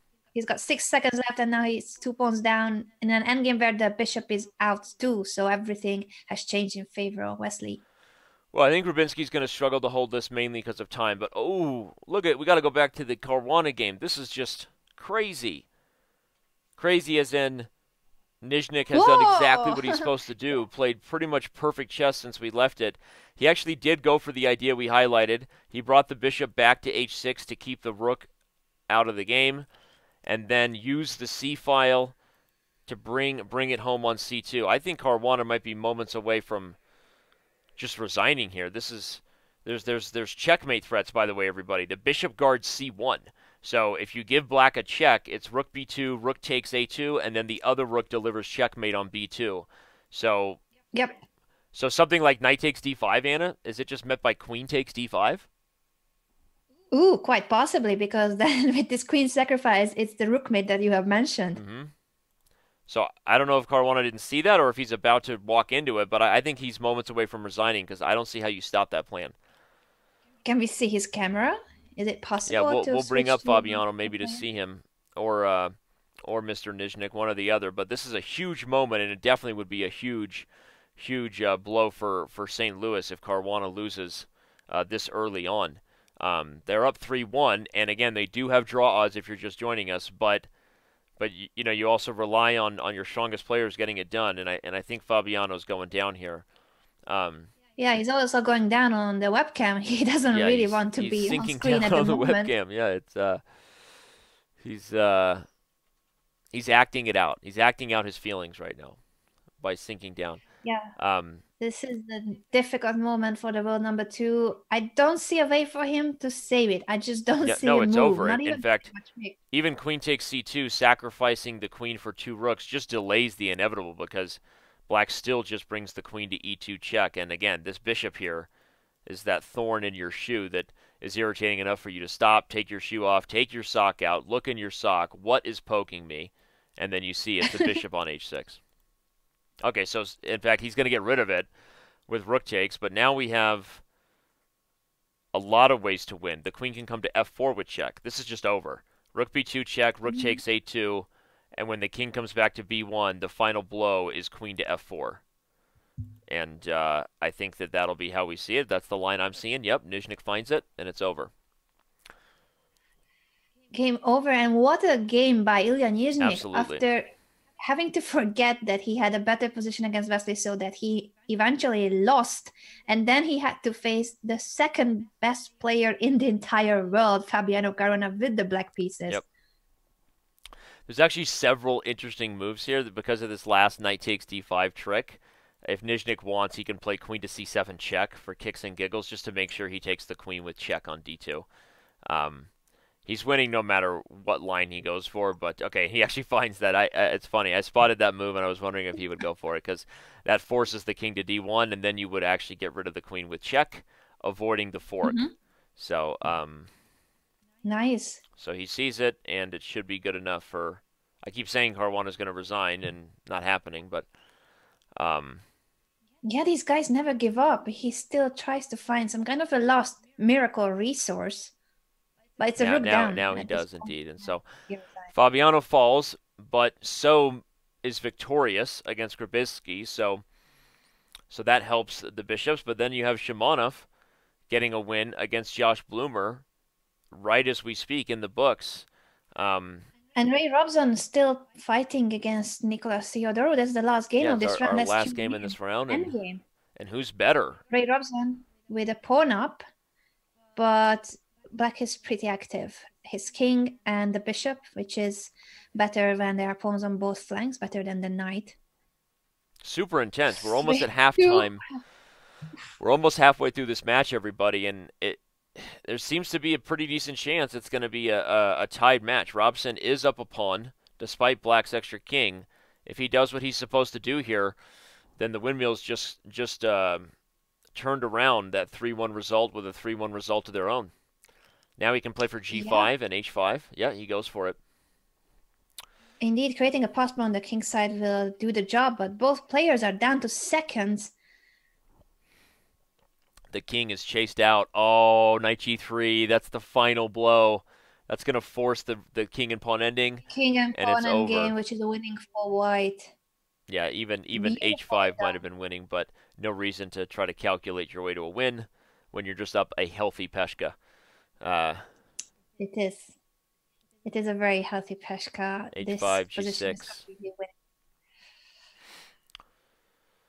Theodoro. Wow, what a comeback by the Windmills, Yeah. scoring as many as 3 points in this last round. Wait a second. Yeah, They no, have they're won. they Red Rotom they won, went Shimano won, 3-1. Yuznik won, and they only lost on their last board, right? We're tied 4-4. Well, yeah, thanks for getting here, Diamond member Wing Chess Edward, because guess what? You got here just in time. The match is tied 4-4. We are heading into the halfway point of this matchup between these two heavyweights from St. Louis. So don't go anywhere. We are going to be right back with all the action in round 3's set of games. And we are back, joined by a surprise special guest. Danya, how did you get here?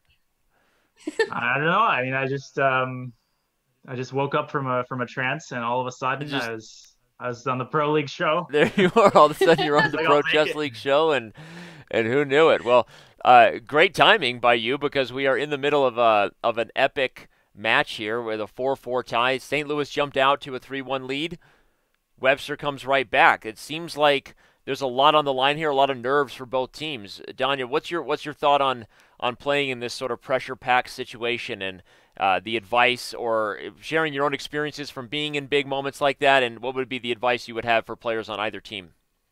hmm Yeah, I think that's a great question. Obviously, my team, the SF Mechanics, didn't make the playoffs. With that said, though, even during the regular season, there were plenty of high pressure moments during during battle royales, and of course, in my chess career, I've been in plenty of just nail biting situations that just drive everyone crazy, spectators and players included. I think that there's a couple of cliches which of course ring true in these situations. In the first place, I found in my own Pro League experience this season that my success rate was inversely proportional to the amount of times that I clicked on other games while I was playing. So the more I would observe, how is Steven doing? How's Andrew doing? Andrew Hong, our board four. Right. That would sow the seeds of anxiety when I thought that they were winning, and that meant I needed a draw, only a draw, and often that's very counterproductive. So I think the main thing is, of course, to play, not to overdo the different openings just because, for example, you need a draw. The best way I think to get a draw, for example, is to obviously to play for a win and to play normally. So it's always fun to watch these situations and to see how various players react. But the key thing is to stay hydrated and stay calm, and to click on other games as little as possible, I think. That's great advice, actually, and unique, I think, to the Pro Chess League format, right, Anna? I mean, we talk about the team game and the fact that there is so much that goes into your results here, because now you're accountable to your teammates. But I think that makes a lot of sense, right? It's like the old cliche: you got to focus on what you can control, right? Focus on your games, Exactly. focus on what's in front of you, right? Precisely. I mean, and the same thing applies. I played in like the World Team Championship, and we had some very high pressure situations. And you just at the end of the day, you play your own game. You play for yourself, and the best way to be, I think the best way to play for the team is perhaps paradoxically to put yourself first and to do what you can, and however the cards may fall, that's how they fall.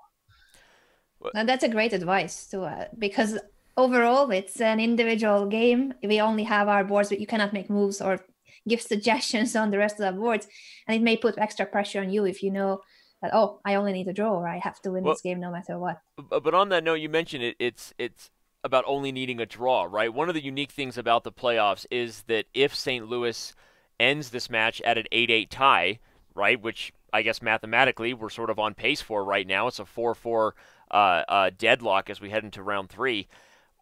Do you think that changes anything about their mindset or approach? We know that there is, of course, the potential pitfalls of playing for a draw. Right now, you maybe make bad choices. We've talked about the psychology of not doing what you objectively think is right on the chessboard. But does that change anything in your approach? Does it change the openings you prepare? Does it change something about how you consider a matchup if you're considering that maybe there is a little bit of an advantage of not taking too many risks if you're St. Louis in some of the closer maybe matchups in terms of rating? Yeah.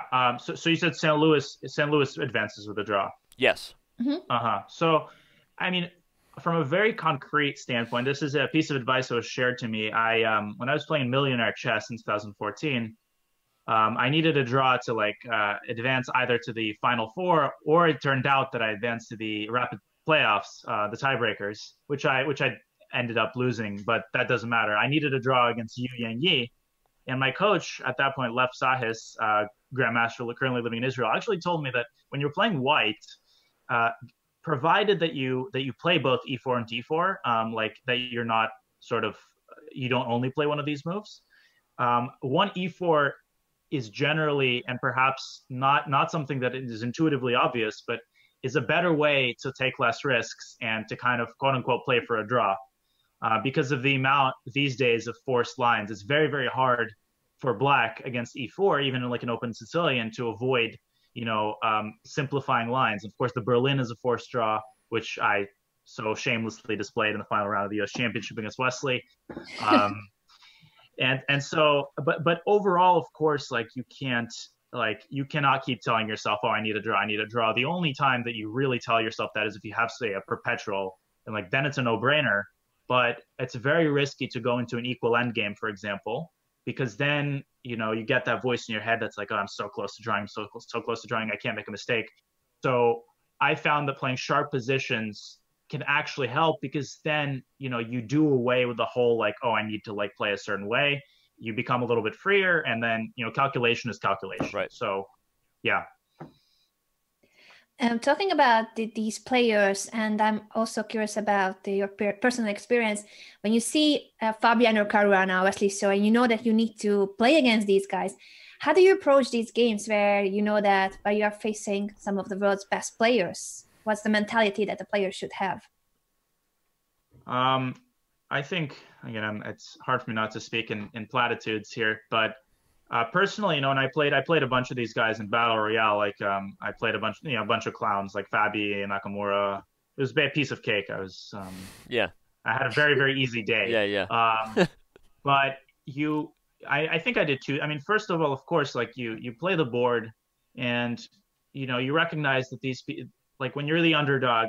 I mean, it's the one advantage that I have is, even with the white pieces, I mean, they're going to play for a win. So you don't need to create anything. They will create the trouble. Right. And then it's my task to calculate as well as I can, and to call them on their bluffs.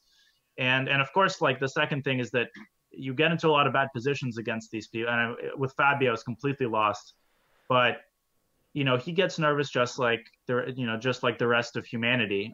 When you have a winning position, it's natural to get anxious. And so creating tricks and creating trouble, and because I'm lost most of the time, it's something that I am intimately acquainted with, and it works even against people like Fabi and Wesley. Nobody likes good resistance, so you can't just fold over and die.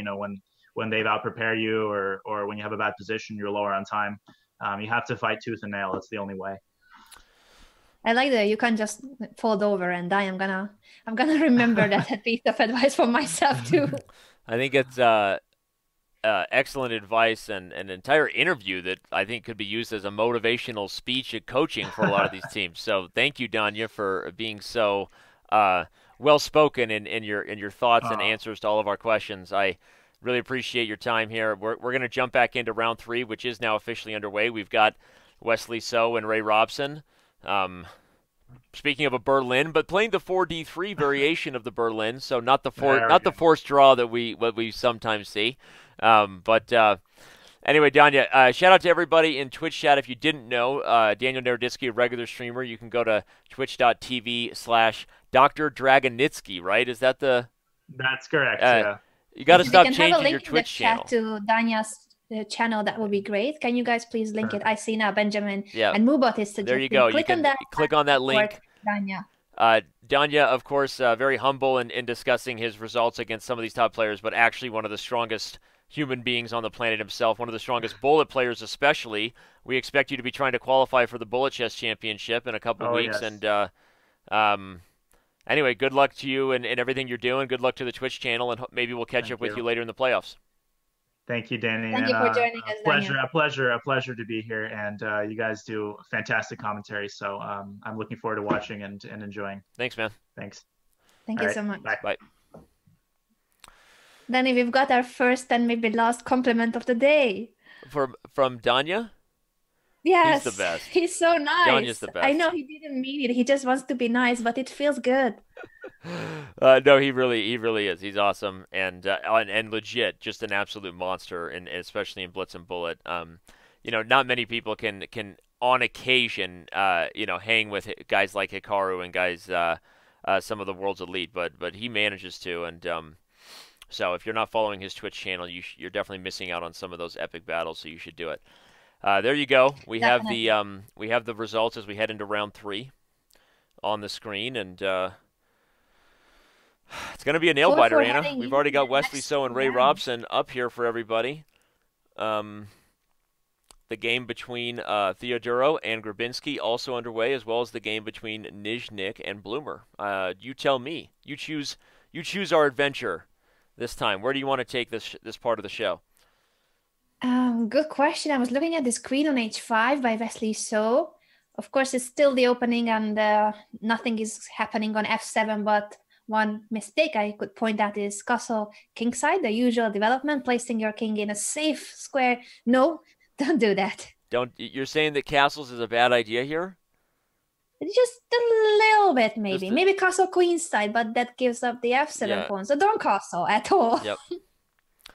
Yeah, that was a good question for the chat to see if they were paying attention about why they couldn't castle, but we gave them the answer. So let's give them another question, shall we? Instead of that one about why you don't want to castle and get checkmated, let's give you the daily question and ask, who was the best 2019 Pro Chess streamer? We just talked about Dr. Dragonitsky, that's Danya Naroditsky, but if you didn't know, so many of the players streamed their own perspectives. Who were they? Grandmaster Hikaru Nakamura? Something tells me he'll be amongst the top vote getters. Maxime Vacher-Lagrave streamed while playing. You had Jon Ludwig Hammer, the captain of the Norway Gnomes. He has been streaming too regularly. Jon Ludwig Hammer. Daniel Naroditsky has been mentioned already. Yep. The chess bars, of course. I just read that if we count as well. No, commentators don't count. Don't even. Not us. Don't waste your votes. Not us. But I think the Chess Bra channel counts. They have commentary for their team. Yes. I think. And Eric Rosen did commentary for many of the Webster Windmill matches. So lots of choices. If you didn't know, there was so much coverage and so many people streaming their own perspective. And make sure you give us a follow before you go anywhere else and watch the Pro Chess League all year, because we do have more. Do they need to be the players though? Because I'm thinking that, for instance, Levy Gotham Chess covering the New York Marshals, but he wasn't playing, so Right. I think he also counts as a Pro Chess streamer. Yeah, I guess So it he should wasn't just be just for players. Yeah, let us know who your favorite streamer was, just amongst those who streamed their own perspective. Good, Okay, great, so now great you're looking question. for the player. All right. Well, yeah, Steffi94 says Hammer's always fun. He gets so emotional. That is one of the best parts of Hammer streams, that he really can kind of lose himself sometimes, and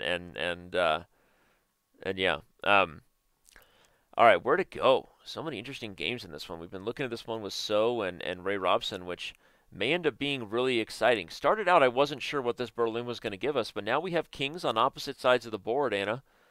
I expect Yeah, bishop finally e3. some action. I love it. With the knight jumping to c4 to attack the bishop, the queen on h5 is still doing a good job, at least stopping the kingside pawns Yep. of black and just making sure that it's not so easy for black to activate his own pieces. There's no black queen coming to h4. But what's next? How to crack the queen side? Bishop e3 is logical to develop, and if bishop takes e3, he can take back both with the knight or with the pawn to open the f file. Yeah, I like this move, bishop e3, and I expected him to take with the pawn. Although, yeah, you made me realize maybe the knight is good if it keeps the f5 square open. But I think something tells me opening the f file, kind of strengthening your control of the center here. And again, everybody, these double pawns are really not your typical weak double pawns. In fact, often very, very useful here because they're not on an open file, so they're not really easy to attack, and they're very useful in guarding key squares. So, yeah, okay, he does indeed take with the pawn, and I think white's a little better. I'm not sure that white's a little better in the Caruana game, though. Shamanov, playing pretty quickly in this Caro-Kann defense, has already locked up the king side with the h5 advance. Yes, which is usually good when black manages to get this hold on the king side Yeah. so that when the knight is on f5, it can't be chased away with g4. A4, yeah. So it's going to be a full board approach here from Caruana to keep flexible options open, ways to advance.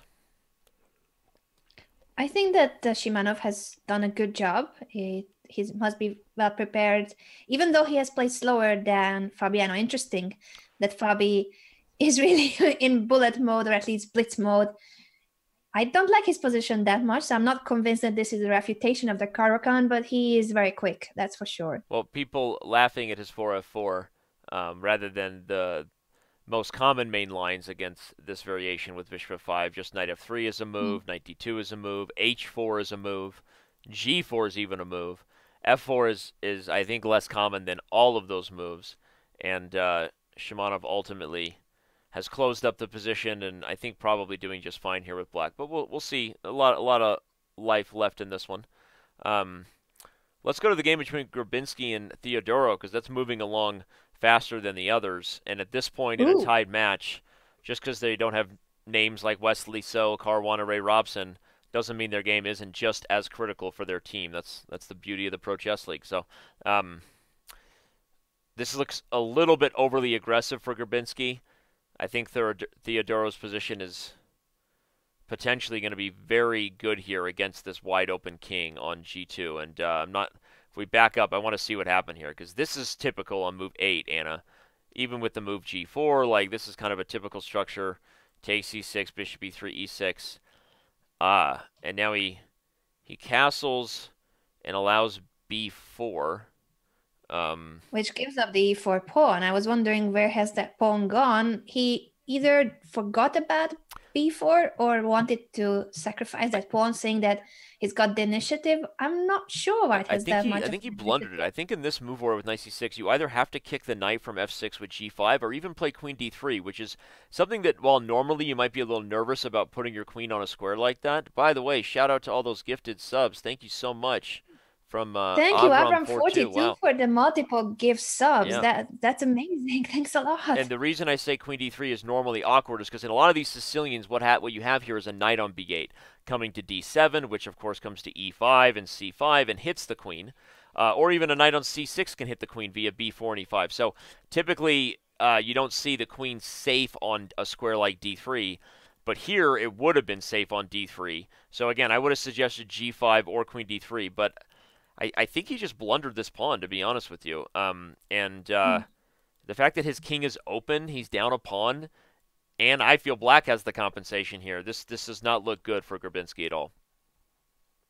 I agree with you fully. All that black needs to do is to finish development, but he's 2 moves away from playing bishop e7 and castle kingside. I don't think that... Wow! That might already be on pace to win there. Especially because it looks like they're smiling with however they did that. Great job. It looks like they're looking at each other like, hey, man, you ready to eat these kids? Oh, yeah, bro. I am so ready to eat these kids. Wesley So and Fabiano looking at each other. Wow. And that's just to remind everyone of our Photoshop contest, because Danny loves to come up with these impromptu contests. You can win a one year. Is that 1 year diamond membership? I believe that Danny has offered. You can also win Wahoo, whatever you said, or is that a Yoo-Hoo, a chocolate drink? You can win a... Yeah, sure. Yeah. We offer that too, and a subscription to chess.com's Twitch channel. Anything you want. That's for right. One great photo of the Wesley So Fabiano Caruana combination. How would they look like as one human creature or some kind of a mythological creature? Anything that you can come up with. So, all right, so g5 played. This game over here with Caruana and Shimanov is moving along. Still a very close position, but I kind of like Fabiano's position a little better now than I did before. We'll see if he can organize anything with h3 and g4, maybe f5. And even though this seems really risky at first to open up your own king, such a closed center sometimes calls for desperate measures, closed measures here. You can get away with that type of plan as long as the center remains closed.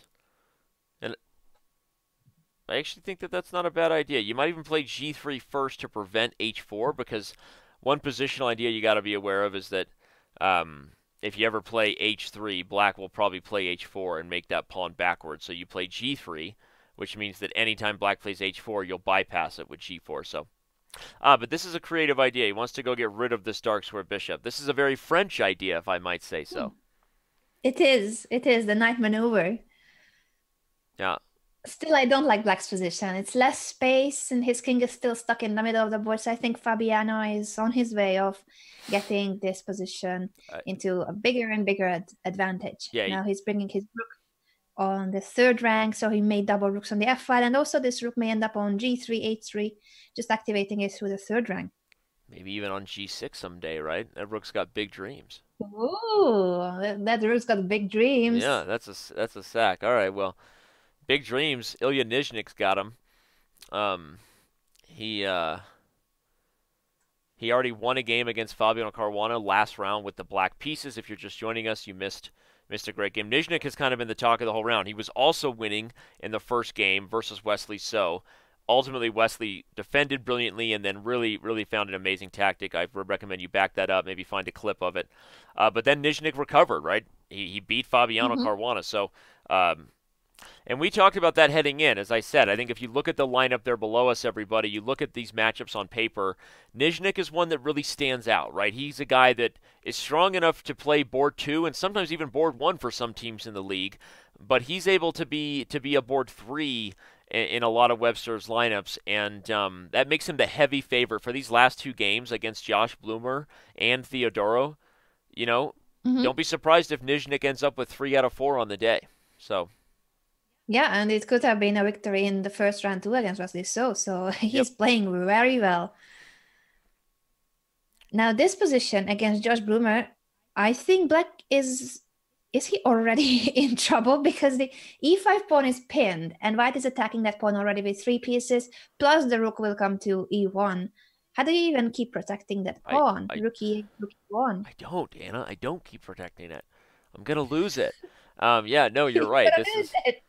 This is why we like Nizhnik's position. And again, this is the first game he's had so far today where he was favored, right? So good for him. Way to go, that guy. He really tough. He really stuck it out. Yeah, wow. And after this, he has another opponent that's supposed to be weaker than him. So in terms of the rating points, because anyone can have a great game, of course. But Nizhnik, yeah, imagine if he had gone 4-0. Wow, right? That would have been... the Webster Windmills are in position to win this match anyway, but that would have been huge. And probably the biggest game in this round, for those of you shouting in chat about why we haven't looked at it, well, that's partly because it hasn't been as exciting as some of the others. I know on paper, speaking of huge games, it is one of the biggest. So versus Robson, but kind of a tame position right now, Anna. Black is threatening the e4 pawn. I think white will play the rook to e1. At some point, probably play c3 to defend the loose d4 pawn, but not a ton going on here. Going to take somebody slipping up to allow any kind of real weakness to play for. Yeah, this position, even though it's opposite side castling, it's not that typical aggressive attack that we would expect. It's more of a positional style that could actually enter an endgame shortly if the queens are off of the board at queen e6, for instance. Yep. So this is quite a balanced position, I would say. Yeah. More balanced than Fabi's game. I love that rook on h3. So after rook f3, he has brought his rook now to h3. Black didn't castle, but he walked to the king side with king f8, king g7. He had to do something about that king, of course. But now with this pawn on h4, I think white is just doing very well. He's got more space in the center and also on the queen side. Plus, he puts pressure on his opponent on the king side. Basically, he's everywhere. Yeah, he's everywhere. This guy can't be stopped. You can't stop Fabi. You can only hope to contain him. And watch out for tactics with f5 coming at some point, and whether Fabi ends up supporting it with a g pawn or not. Now that the king is fully committed here, and opening up this side of the board would be devastating. Just keep your eye on that. I don't expect Fabi to allow any sort of trade here. Maybe he'll put the bishop on c5 on us so that at the very least then if Shimonov tries to play tickle and goes back to e7, now you could ignore it because taking c5 would bring my knight to a very strong outpost square. So I expect g4 actually. g4 or g3 met by en passant. Then you could take He may want to do that. Yes, after bishop f2 at g4 is still an idea. I like it. Yeah, so not G4 right away. Like so he goes to F2. Like you said, I was expecting C5, but at some point this move G4, huh? I don't know that I really like the bishop on F2. Oh, you know where he wants to put it is E1, I guess, where it defends both C3 and H4. That's an interesting square for the bishop, kind of a prophylactic mindset to guard things all over the board. Huh. Yeah, and Black's position, what's sad about Black's position is that he doesn't really have active counterplay. So he's keeping the position. It's not that easy to break Black's position, but he doesn't have any attack. Yeah. Um, I agree, although I still wish Fabi had already gotten G4, and if I was playing white, we'll see how he deals with this this threat now after Rook H5. I'm keeping an eye on the other games. The So Robson game continuing to sort of simplify its way Yeah, out. it's petering out. I think the Wesley So game. Yep. I think that's just an equal end game. But on the other board, Joshua Grabinski versus Nicolas Theodorou.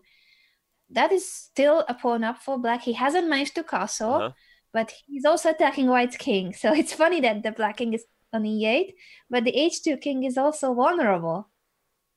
Yeah. I mean, but again, it just feels like Black is the one up a pawn, but also the one with better chances. Although, yeah, I mean, if you give White a couple moves, if you give White something like G6, right, and you can undermine and blow open the position, or even F5, probably that's why Grabinski plays King G2, so he can try to move the F pawn now that it's not pinned to the king.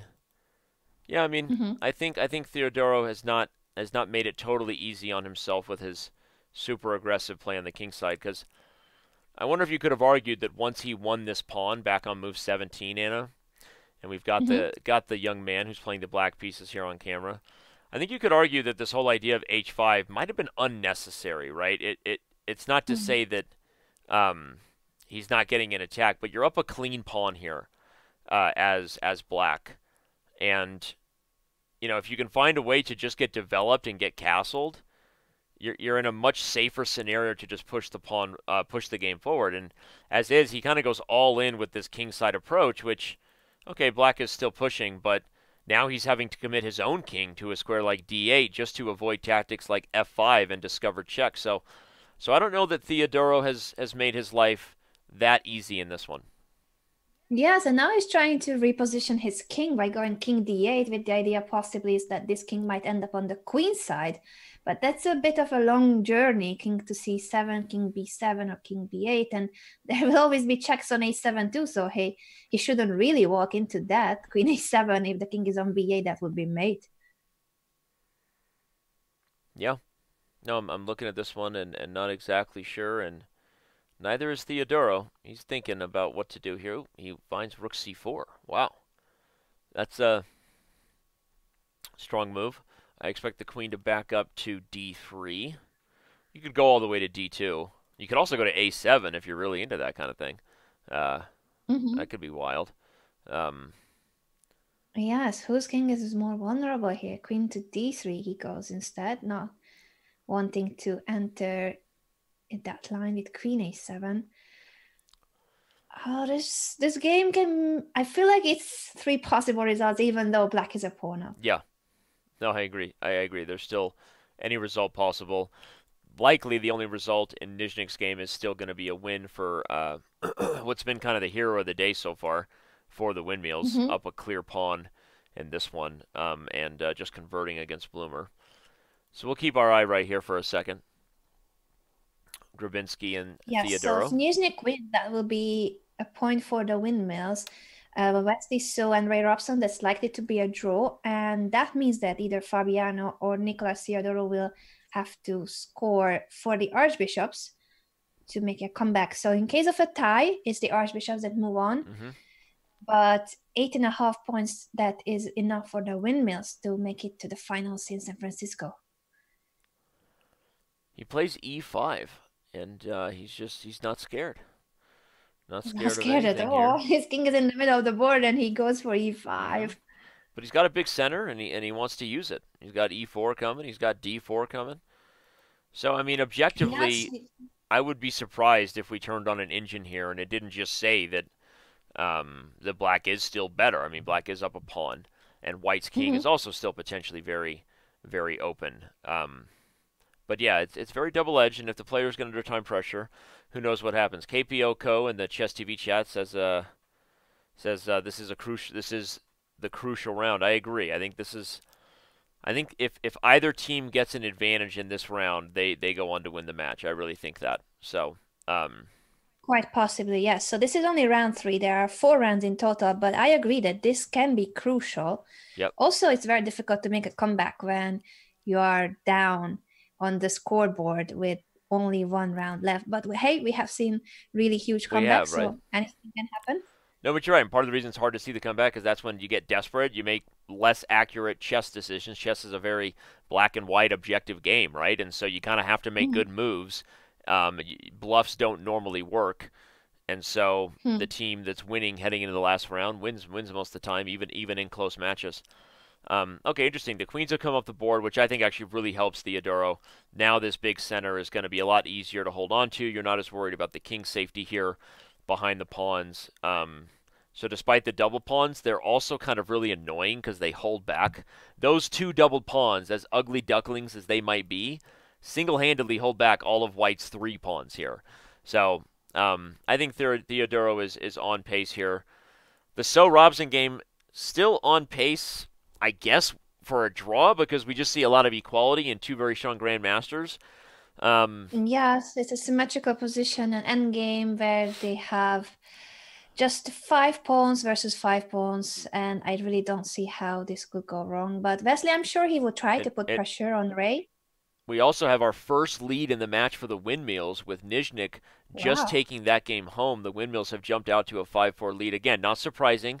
This is his game to totally win. This is the board 3 versus board 4 matchup. You can look at who the players are right there in the pairings below us. So he's supposed to win here, but there you go. The Windmills have jumped out, and that makes me wonder back in this game with Shimonov versus Caruana. This is the board 2 for the Windmills versus board 1 Mhm. for the Bishops. Every game now, I'm getting nervous now, Anna. I need to okay, this is it. It's been a couple hours right now. We're building into it, but here we go. This is where things are going to get wild. This is getting wild, and I'm wondering, is Fabiano still doing well here? I'm not sure about his queen on g4. It's almost trapped. Yeah. And after rook g8, the threat is g takes f4, and the queen is really running out of space. Queen h3 would be the only square. This is not looking good for Fabi. I don't know what he has done before. Now queen h5 allows g takes f4 with a tempo. Yeah. And He has a check G4. though. I'm Queen actually h6 check.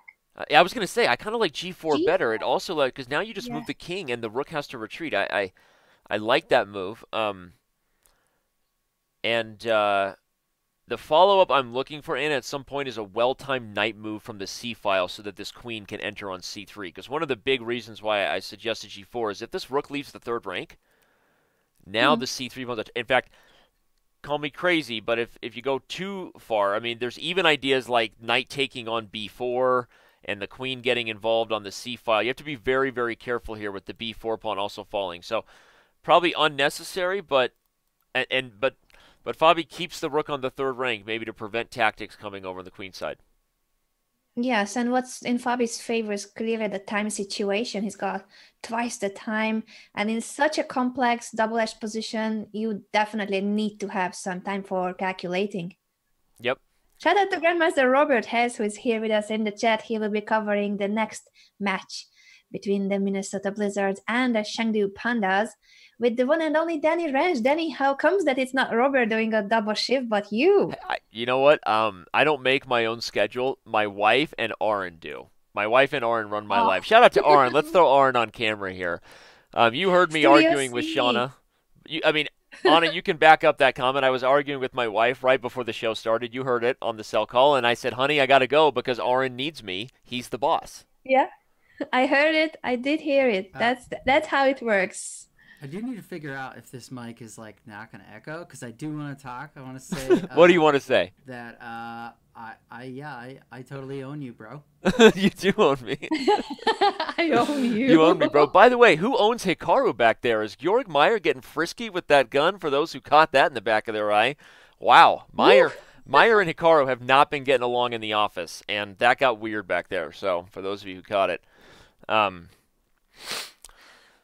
but okay. Oh, shout out to Hikaru. He has just joined us in the chat. Hikaru, have you seen Studio C or shall we bring it back for you? Then he was just discussing. Yeah, Hikaru, thanks for being here, dude. And you and Meyer need to work out your relationship there. Meyer's holding you hostage right now in the office. We'll bring it back up here if you want to see it, just because I think that some people got a little nervous about that. Like, when did that start happening? Does someone want to talk to Meyer about his behavior? Things have been getting a little wild around here. Yeah. By the way, I forgot to shout out all our homies from Florida that are watching the show. Just like, there's a ton of people. Flow grown right here. Florida. So hi. Love it. Anyway. Tacos. All right, back to the chess. So this game here between Shimonov and Fabiano, more and more critical. I can't wait to hear what Hikaru thinks about the position. Hopefully he'll give us his opinion in the Twitch chat. F5 by Shimonov actually looks really good. I think Shimonov's playing for a win here, despite the 2 minutes. I mean, opening up the new target, the bishop coming to F6 to hit C3. Hikaru, what do you think, buddy? Shimonov have winning chances here? We'll look. I'm a little worried that after 93, putting pressure on the G4 pawn, he also has the possibility at some point to push F5. So if White can get that in the right moment, then Black's position can also fall apart. To be totally honest, I didn't see that. The knight coming to E3 and G4 and F5, that's actually a really strong idea. It also could come into C4 because the D5 pawn is pinned. So that knight has a number of different ideas there. In fact, maybe Shimonov suddenly regretting F5 because now the time is ticking away and he hasn't moved yet. If you play F5 and your opponent plays the most obvious move to en passant and you don't take back, something tells me that maybe you miscalculated. He forgot about the en passant for a moment. No, of course, this is something he must have seen, but I really wonder what's the follow-up after 93. He's shaking his head, so that's the follow-up. No, I think he's shaking his head because of exactly what you pointed out on it. I think that was a great point, that the knight coming into E3, now he's willing to give up the G4 pawn, partly because he probably didn't have a choice. Fabiano's going to be choosing between F5 and knight takes G4 here. I think that's how bad the position is. F5 was... I really overreacted to that move. I do that from time to time. Yeah, and Hikaru said in the chat that if you're playing for a win, why do you go F5 and not F6? Although the problem would have been the same with the capture on F6. So he clearly must have missed this knight E3 idea. Yeah. I Spy with my little eye and Eric Rosen, who's being held against his will. Shout out to Eric. And that great Photoshop that he has created. Yeah. Remember, there he everyone... Is. He just peeked over. I know you hear me. Don't you pretend. You can win a 1-year diamond membership if you create a Photoshop similar to Eric. So check out the hashtag ProChess. That's how you can submit it on social media, hashtag ProChess. Well, someone asked earlier in the show if we hadn't had any draws yet, and it was in the Chess TV chat. He was right at the time, but he's wrong now. We do have our first peaceful result of this match, which is actually, I think, saying something in and of itself, right? That's the first time we've had a draw yet. So there you go. So and Robson. Yeah, I see once again the new emote of chess.com coming up. I'll just use it in the chat too and remind everybody what happened in this epic place, the beautiful brick wall and the Webster Windmills producing one of the most viral chess clips ever. Yep. Well, Shimonov is trying to stay awake right now as Fabiano slow jams him. He just turned on some Jamie Foxx, lit a candle, dimmed the lights, and set the mood. He's about to be put to bed by Fabiano right now. Ooh, what a pop culture reference. Yeah. And with that jacket, Rosen looks like he's about to hit the club after this. He'll do some different kind of Jamie Foxx tunes. Shout out to Eric one more time. Check out his Photoshop and in general his channel. Today he's not streaming, but he's supporting his team as usual. And he knows that he's on camera, of course. He knows it. Ilya Nyizhnik has won his game. He has won 2 games. It could have been 3 out of 3 if he converted his first round game. What kind of tea is that? Eric, let us know in the chat. Of course, this is a very important question too. All right, well, Fabiano needs to win this game, though. We've been having fun talking about it. We showed Shimonov, who shook his head. I think he agreed with all of us on the second glance that f5 was indeed just a blunder, because as soon as Fabiano took f6 and played knight e3, it was clear that somebody was going to fall here, either the g4 pawn or the f5 and d5 pawn. So now he's just down in the live position, and here comes Fabi. The move c4, I think, is based on the idea that knight takes b4 will be met with rook b3, skewering the knight and the pawn on b7. So I'm liking Fabiano to strike back. If that's the case, that means there's one game left that would keep this thing even. But no, St. Louis looks like they're about to grab a lead. Nicholas Theodoro is just totally crushing here up the exchange. So he had a better position earlier, a pawn up and knights, an exchange up. Exchange, and also those pawns, the E and D pawns, are unstoppable. So this is a win for Nicholas and for the Archbishops. That will make it a tie, 5.5, Yep. 5.5, and Fabiano's game will decide. Let's keep an eye on both For these Mr. games if we can here down the stretch. We've got Grabinski and Theodoro, and now we've got both. We've got Grabinski and Theodoro, with unfortunately Grabinski about to fall. And we've got Fabiano moments away, I think, from beating Shimonov, especially now that Alex is under 30 seconds. Oof, 18 seconds left. It has been a crazy game, but I think somewhere in the middle game, if Shimonov had more time, he probably could have used a situation where the white queen was almost trapped on the king's side. Now, this c3 pawn, this pass pawn, is the last hope of black, but I think it will simply be stopped. The bishop, well, no, the bishop will not go and stop it because he Nope. has to be protecting g3, but he can go knight You can go e1. bishop e3, though, right? I mean, because you could just take f6 here first. Oh, I think you could That take the also bishop may on work. f6. And if c2, Yeah, so you he could even takes take the rook c2, on. bishop No, e3. I see what you're saying. Yeah, it takes f6, c2, and then if bishop e3, rook takes g3. Okay. But maybe that's also okay, or he can just simply go knight e1 here. I don't really see what black will do, even if it's his turn. Okay, well, Fabiano taking his time, making sure he finds the accurate approach. We see Grabinski as barely holding on for one more move. I guess sometimes you just keep the game going a little longer. It gives your team a little more kind of emotional support that anything could still happen, right? Yeah, and at this very moment, the Windmills are up 1 point. It's 5.5, 4.5 in the favor of Webster, But yeah, they're with the victory of Theodoro, it's going to be 5.5, 5.5, and Fabiano is also winning. So they're turning the tables in round 3. And the Archbishops have draw odds, so they only need 8 points Yep. to move on to final 4. And with that, we actually are down to just our final game now between Mr. Fabiano Caruana and Alexander Shimonov. And so, like you said, the Bishops are looking to take a one-game lead here in the last round, but they also only need 8 points. That means they're a 1.5 away from punching their back-to-back ticket, actually, to San Francisco. Of all the teams remaining left, 3 of them have been to the PCL finals in San Francisco before. Chengdu, St. Louis, and Armenia have all been there before, and they're trying to get back. Yeah, and the position we have is now 2 minor pieces versus a rook, but white is stopping the c pawn, and he will start pushing the g and f pawns. Yeah, I think Fabi was just considering there whether he even had to worry about this idea, or if he should just be pushing his pawns. But actually, yeah, this has won a piece. Yeah, so now it's creative. an exchange. Very creative approach there. In fact, as Commissioner Greg Shahadi said in the chat, white could take on f6, but maybe white shouldn't have taken f6, right? Maybe it wasn't necessary. Perhaps your knight e1 suggestion earlier, Anna, was the right approach to show everybody. Anna suggested the safe way here with knight e1, and I think she was right. I think this would have been the simplest way.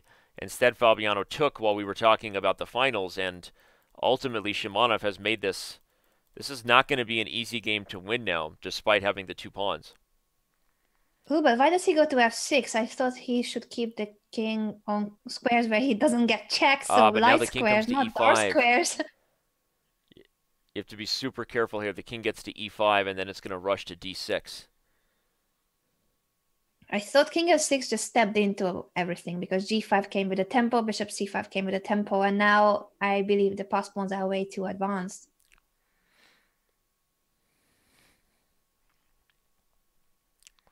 So yeah, this wouldn't be the first time that Webster was eliminated by St. Louis because of draw odds, if that's indeed what happens, as we just showed that in the inaugural season of the Pro Chess League 2017, the Windmills met the same fate, eliminated from the playoffs because of draw odds. So sometimes you have this big brother who's just like across town and is just like a little bit bigger than you, and you know, has like a really nice fancy chess club, and you know, just gets the best players on their team. I've had a big brother like, actually now bishop f6 and then g7 is lights out because the bishop was guarding g1. I mean, he didn't go for it. Yeah, he just simply went for the c pawn. Yeah, he's still winning because if f5 is ever taken, g7, there is no rook g1. The rook will be forced to passivity on the 8th rank. And here comes Fabi's pawns. Oh, g7 is killer. It threatens bishop f8. And flex. Yeah, very nice. The threat here to finish this off, everybody, was the move bishop f8, which would have cut off the rook. Putting your rook on that square is just resigning because now your rook is trapped and you're just down 2 pawns. And moving the king to g6 would meet a similar fate where the king is completely stuck to guarding it and the rook is alone to face the king and pawns here. Something like this, and it's just going to be too little too late. The rook doesn't handle kings and pass pawns as well as you would think. So, Anna, is this how you think the bishops would be handling the Windmills, or are we impressed right now and surprised that they're in a great position here headed into the last round? Yeah, I'm surprised how well they scored in this round because from the positions we saw, especially this game between Caruana and Shimanov, I thought that in the middle game Fabi may have been in trouble, but he had better time management. Yep. So it was crucial that during this game, Fabi had always more time than Alexander. And that ultimately helped Fabi win this game. I see Wesley saw in the chat, he was saying, oh, wait a second, I want to read it. Arjan Tari is also here. Shout out to Grandmaster Arjan Tari from the Norway Gnomes. Yep. They're talking about Magnus, apparently, in the chat, so it may not be connected to the game. They're in discussion, and again, you can find lots of awesome conversation on all the different chat rooms available to you. But as Mr. Grandmaster Blue Wizard, Denis Boros just said, there's still 1 round to go. It's not over yet. I think he was talking to me. He's like, Danny, it's not over yet. Shut your yapping. We still got a little bit more chess to be played, and he's right. So don't go anywhere. We're going to be back in just 30 seconds as Ann and I take a quick, refreshing chocolate break off camera, and we will return with the final round here. And really, this is it. In about 30 minutes, we will know who is representing the Atlantic Division in San Francisco. So don't go anywhere. We'll be right back.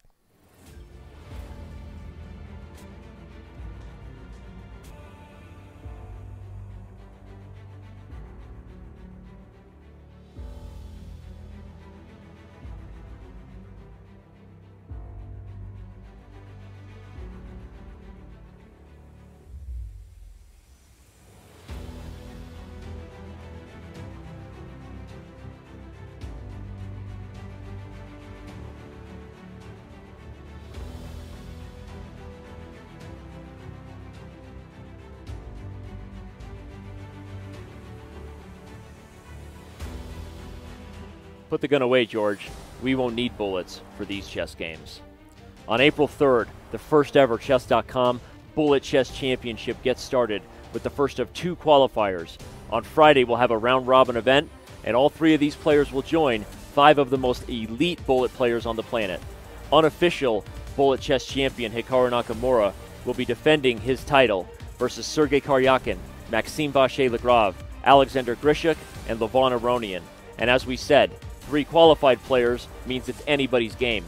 Tune in on April 6th and 7th when this 8-player elite bracket goes down, and join us for live commentary at twitch.tv/chess, chess.com TV, and everywhere tickets are sold. Be there.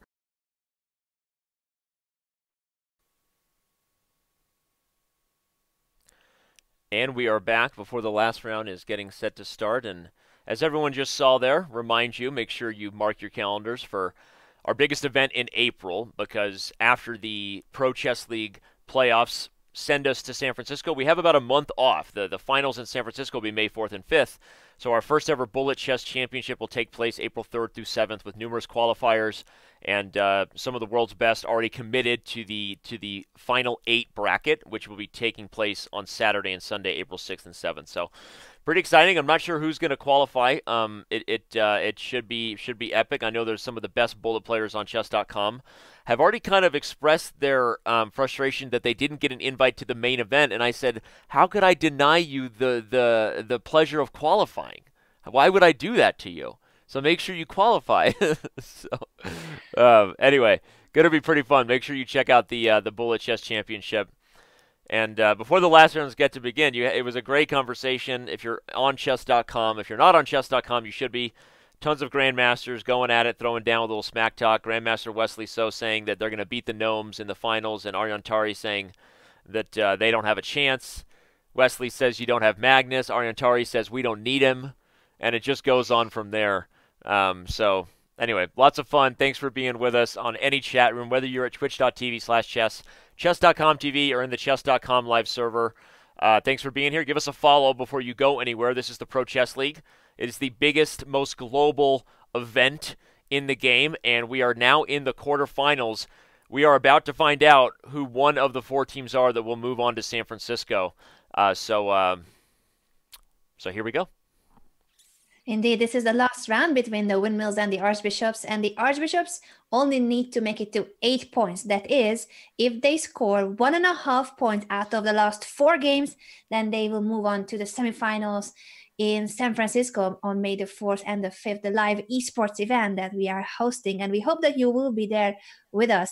Tickets will be soon available, so stay tuned for the announcements. And yeah, I just also wanted to give a big welcome to all 3,576 of you tuning in to this epic match.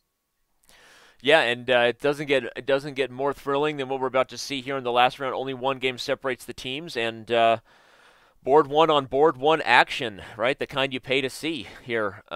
We've got Ray Robson against Fabiano Caruana with opening theory being played, that the kind you might even see at a U.S. championship here in a mainline Spanish, a mainline Roy Lopez. And after rook b8 and d3, this is pretty typical stuff. Black is going to play for d6 in this position, everybody, to protect the e5 pawn. And then look to do things on the queen side. You have ideas of knight a5 in some positions.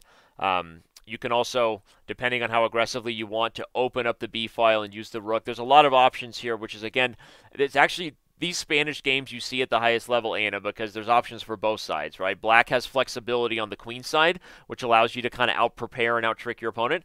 And white prefers this sort of slow center pawn game so that you can play for maybe c3 and d4 and kind of, you know, players at the highest level want the ability to out-prepare and kind of outmaneuver their opponents. They don't want just forced theory when they're playing for a win, because if it's forced, most likely it might be a draw. So it'll be interesting to see. Okay, Ray Robson takes. Now I expect c3.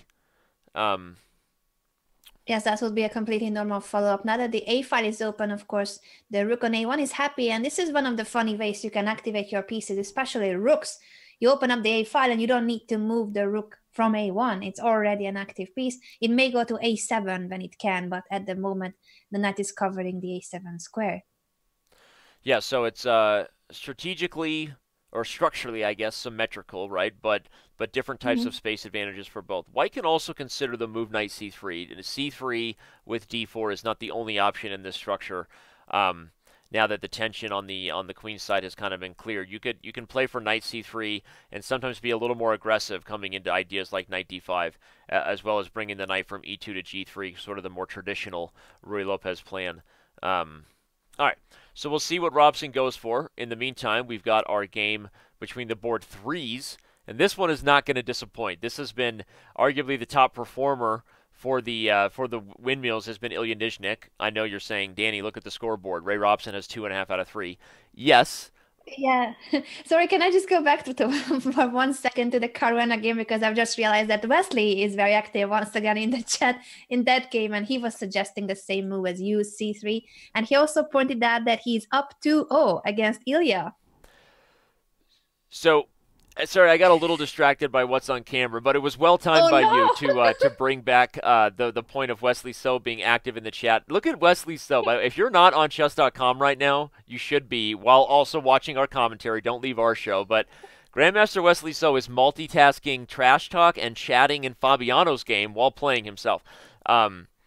This is hilarious. And he says right now he's at the rest day of the U.S. Championship, but he says it's not really rest because they're playing the Pro Chess League. But he's also, I guess, just supporting his Siamese twin, right? We'd say, Wesley, focus on your own game, and he's like, yeah, but my twin is right here next to me. His head is right there. I can't get rid of him if I want to. So he's going to keep focusing on Fabiano's games, apparently. Keep those photoshops coming, guys. Hashtag ProChess to use if you have created your picture to combine Fabiano Caruana and Wesley So as one kind of creature, human, animal, mythological figure, anything you can Whatever come you're up into, with right? for a 1-year diamond membership. Whatever you're into. And yeah, diamond membership's waiting. Like I said, the game with Theodoro and Nizhnik will not disappoint because it's already a very, very sharp Nightorf with Theodoro playing about as aggressively of an approach as you can here. But he just committed the knight to d5 really early in this line. Now d5 is under fire, and probably he has to play knight c6 if he wants to hold it. And normally that's okay in these Nightorfs. I've played these positions for both sides, but the problem is that in this particular position, I don't know that it doesn't just lose a pawn. Knight takes d5, undermines the protection. If we trade everything, then c6 falls. If you take e7, then I can take with my knight back, and I'm still defending everything. I know that knight d5 is a very common positional approach. Like I said, play these positions for both sides. But I think this is an opening blunder, and I hate to say that so early, but he was just the recipient of a blunder last game, and maybe Theodoro is returning the favor here because I really don't like this position as white here in this Nightorf. Yeah, it's going to be a good question how he can deal with the d5 pressure. The pawn is about to fall. Knight c6, as you suggested. He goes g5. Whoa. He's all in now. He knows I'm telling you that knight d5 was premature because, and just to provide the lesson more fully for everybody watching, part of the reason is that so in these structures, knight d5 is something white is often looking for, and it's precisely because once you get this pawn to d5, you get access to the light squares on c6. The difference is that very often if that happens and you end up getting c6, it's because this light square bishop is the one parting ways with the trade, either from e6 or b7 in a Nightorf. The problem with this position is he played knight d5 really aggressively, but black was able to trade and keep the light square bishop, and that should be like a warning sign for anybody playing white in the Nightorfs here. If you're ever about to change the structure and not win the bishop pair, be very careful with the pawn weaknesses you're creating, because a lot of the main lines of these English attacks are kind of based on you getting these positional access points because this light square bishop is off the board. But I can't drag it off the board because the damn chess.com bugs don't let me. So, unfortunately. So, yeah, that's the problem for black, and there you go. I think that Nizhnik is actually already in fantastic shape, and he's just won a pawn. So this is not good for the bishops, but good for the Windmills if they're going to make a comeback. Yes, so once again, the situation is as follows. The Archbishops have draw odds because they finished better in the regular season of the Pro Chess League. So that gives them draw odds. It means that in case of an 8-8, the Archbishops move on to the semifinals. The Windmills need 8.5 points, so they have to score 3 points out of 4 games in this last round. That is the situation. Yep. But if Nizhnik wins, maybe they're on their way, right? We talked about the fact that Robson, we know, has his work cut out for him in this Lopez. He did indeed play c3, as Wesley and I both suggested. But what about the game of board twos? Shimonov and Wesley So now underway.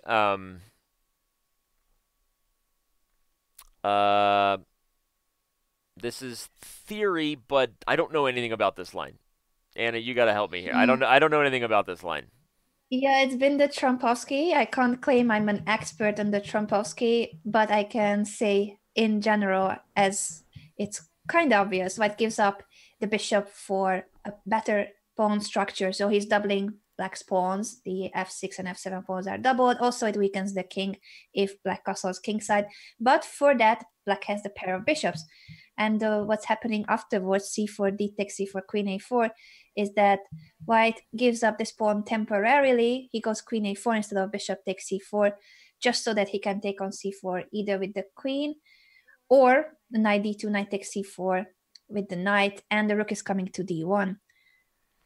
The biggest rival in the Pro Chess League, according to Alex Shimanov, was and is, of course, the St. Louis Archbishops. And he said that before even this match would have been anywhere near, I believe. I was going to say, it's an interesting mindset, right? St. Louis is denying that Webster's a rival. It's like, I don't want to acknowledge that my little brother exists, and Webster's like, you're my biggest rival, right? So we've had a similar sentiment expressed from different players on both teams. I think you did a great job explaining it. You said you didn't know the Trompowsky. Yeah, that was a really good explanation, and the balance here, as you said, black has the open king and a bad pawn structure, but in compensation, he's got the bishop pair, and currently he's even got this pawn on c4 as extra because taking it back as white gives things to black, right? If you take it, black is getting an initiative because of this time you've lost. Even bishop d7, bishop c6 is in the air, hitting the queen.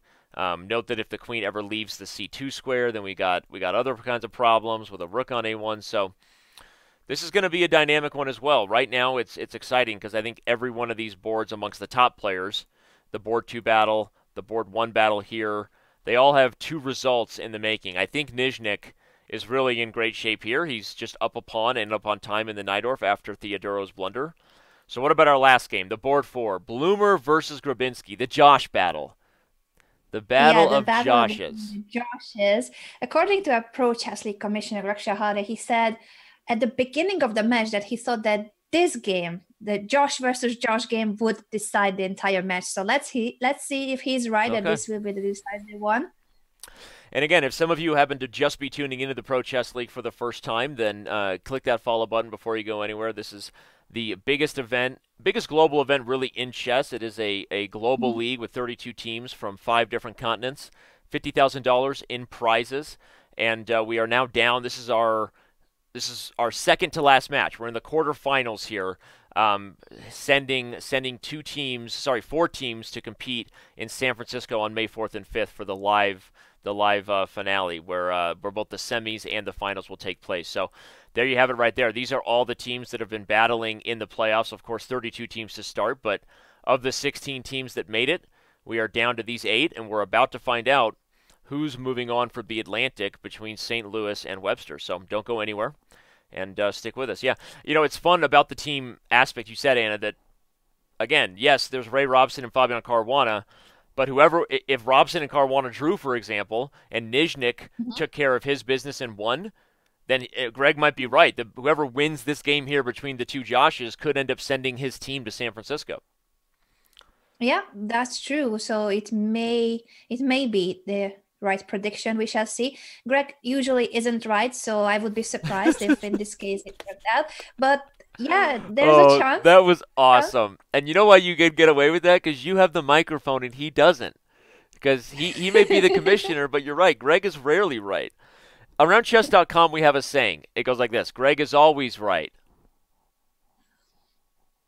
That's how it goes. We say Greg is always right, and then we nod away. No, I'm kidding. We love you, Greg. Satirical nod. All right, Queen A4 is played. This is a Nimzo Indian defense turned kind of a sort of hybrid Tartakower kind of QGD structure. Black is going to play bishop to B7 and often try for C5 to undermine White's stronger center pawn. But the problem is that if you open up this bishop on C3, then you've got other issues over here on the king side. So Queen A4 also threatens bishop C4, right? Is that the idea? But let's say bishop B7 by Grabinski, bishop C4, the queen would just slide to H5, and now your best move might just be the bishop back to E2. So so I'm not sure that that White is really going to play bishop C4 here. Yeah, I agree with you that it would be very very tempting to attack the queen, but if he has to go back to e2 afterwards, then it doesn't make that much sense to play bishop to c4. I think black is doing very well in this game. I like this queen bishop battery on the long diagonal. I don't think he has any trouble, especially if he can push c5 in the right moment and of course develop the b8 knight. Yeah. Shall we go back to another game? I feel like the Theodoru Nizhnik game is heating up with this king on e8 and the e5 pressure, but also the white king is vulnerable. Yeah, but this is white. White is already in all-in mode in this game, right? Because when you blunder the d5 pawn out of the opening, you're kind of left with nothing but aggressive intentions. Nizhnik. Now, no Najdorf is ever a walk in the park anyway. Even if your opponent blunders, that's you kind of have to know that. If you're playing a Najdorf, you have to have thick skin for your king being in the center. But yeah, I really like e6 to relieve the pressure. Not because you're going to play d5 or anything, but you're just getting rid of e7 as a threat so that you can possibly take on c3. And you know what I think he's going to meet bishop f6 with, Anna? I think he's just going to play rook h5 and bring the rook up aggressively to the 5th rank, maybe even then to f5 or even c5 next. I like it. I like that idea that the rook could finally be an active participant of the game. So bishop f6 maybe even helping black's cause. The bishop on f8 is also undeveloped, but it's doing a good job protecting the d6 pawn at least. And with this extra pawn, yeah, black's king is pretty safe in the middle of the board. Yeah, and this is a tough one, I think. At first glance, sometimes basic principles of chess say, wait, white's got really open lines and open pieces, and black has a king in the center, and what's the problem? But, you know, not only is black up a pawn, this is, again, typical for those of you who don't play Sicilians. Black has to be ready to play this kind of stuff, and a lot of times black has this exact type of position, and he's not even up a pawn, and he's still okay with it, right? So that's why we know that Nizhnik is better here. And there we see the young man on camera here. Nervous. He knows he needs to win this one. This is big for his team, to say the least. So he is extra focused and letting his pinky know it. Yeah, Nizhnik has been the MVP of the Windmills. Clearly, he almost won every single game. He had a good position, probably almost a winning position against Wesley So in the first round that he spoiled and lost eventually. But every other game he scored, and that included a win over Fabiano Caruana with the black pieces. Yeah, as he said, this little pinky's got an extra pawn, and I'm going to make sure the Windmills can go wee all the way home. All the way to San Francisco. So he's on it. He's on it right now. Sorry, this is us just having a little too much fun as we peering on the players. Me and Orange shouldn't spend as much time together as we do. But players spending a lot of time together currently in St. Louis, both in the U.S. Championship and now in the Pro Chess League, are Ray Robson and Fabiano Caruana. Let's go back to them. I like the surgery, the surgery that's about to be performed on the light squares here. Let's get surgical up in this and try to find some entry points.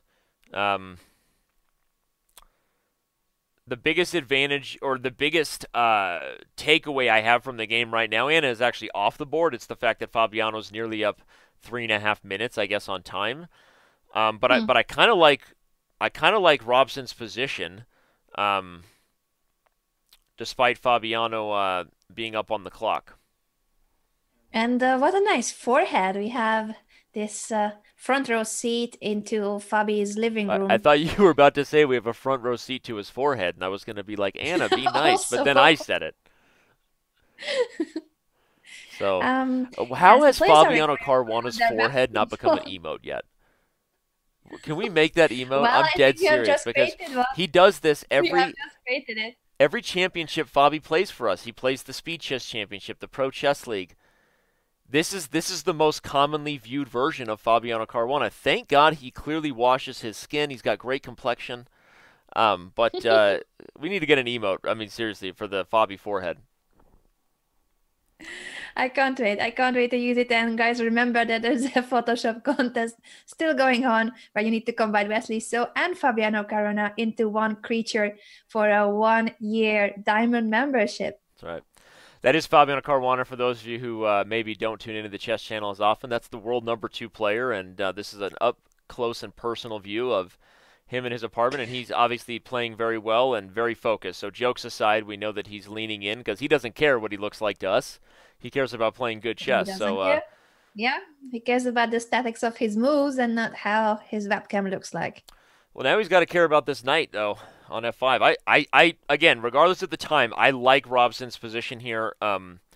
And Naroditsky, when he joined us for that interview, Anna kind of made a comment that against the world's best, you don't have to create it. They will create the dynamic counterplay because they always want to beat you with white or black.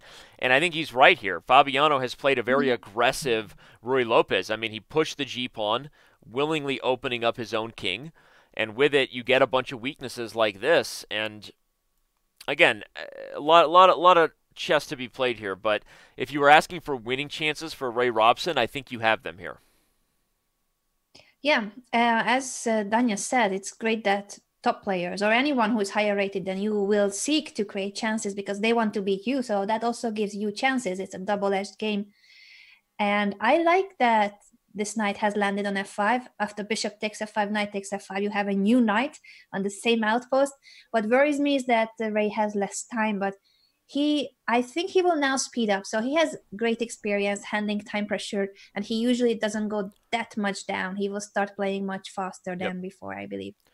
Whoa, let's go back to Theodoro's game because even though it's still quite possible. Wait, did Nishnik just blunder rook e5? I'm sitting here like Queen takes c5, queen takes c5, d takes c5, rook d8 is mate. There's mate. No, but the queen is trapped. Wow. Oh my gosh. Holy shenanigans. Wait, what? That must be does the queen really not have any squares? This is the match right here, everybody. This is... Ilya Nizhnik, who has been the MVP for the Webster Windmills, steps into this. But he just blundered with rook to c7. Yep, rook c7, giving up the da square was the mistake, and now we see Ilya on screen. Gosh. He's struggling to come up with a move. He has to give up the queen. The queen he may guards have to f2. play... The rook guards all of the third rank squares. He's losing the queen. His best option is probably to play rook takes g5. And then have a rook and a bishop for the queen, which unfortunately is probably just losing because white immediately infiltrates into the queen side and everybody's going to fall. Oh my gosh, that would be an amazing way for the Windmills to just absolutely give away this match because in this position, everybody, to be clear, the point is Nizhnik was up a healthy pawn, as we said. Theodoro blundered in the Najdorf, but he lost sight.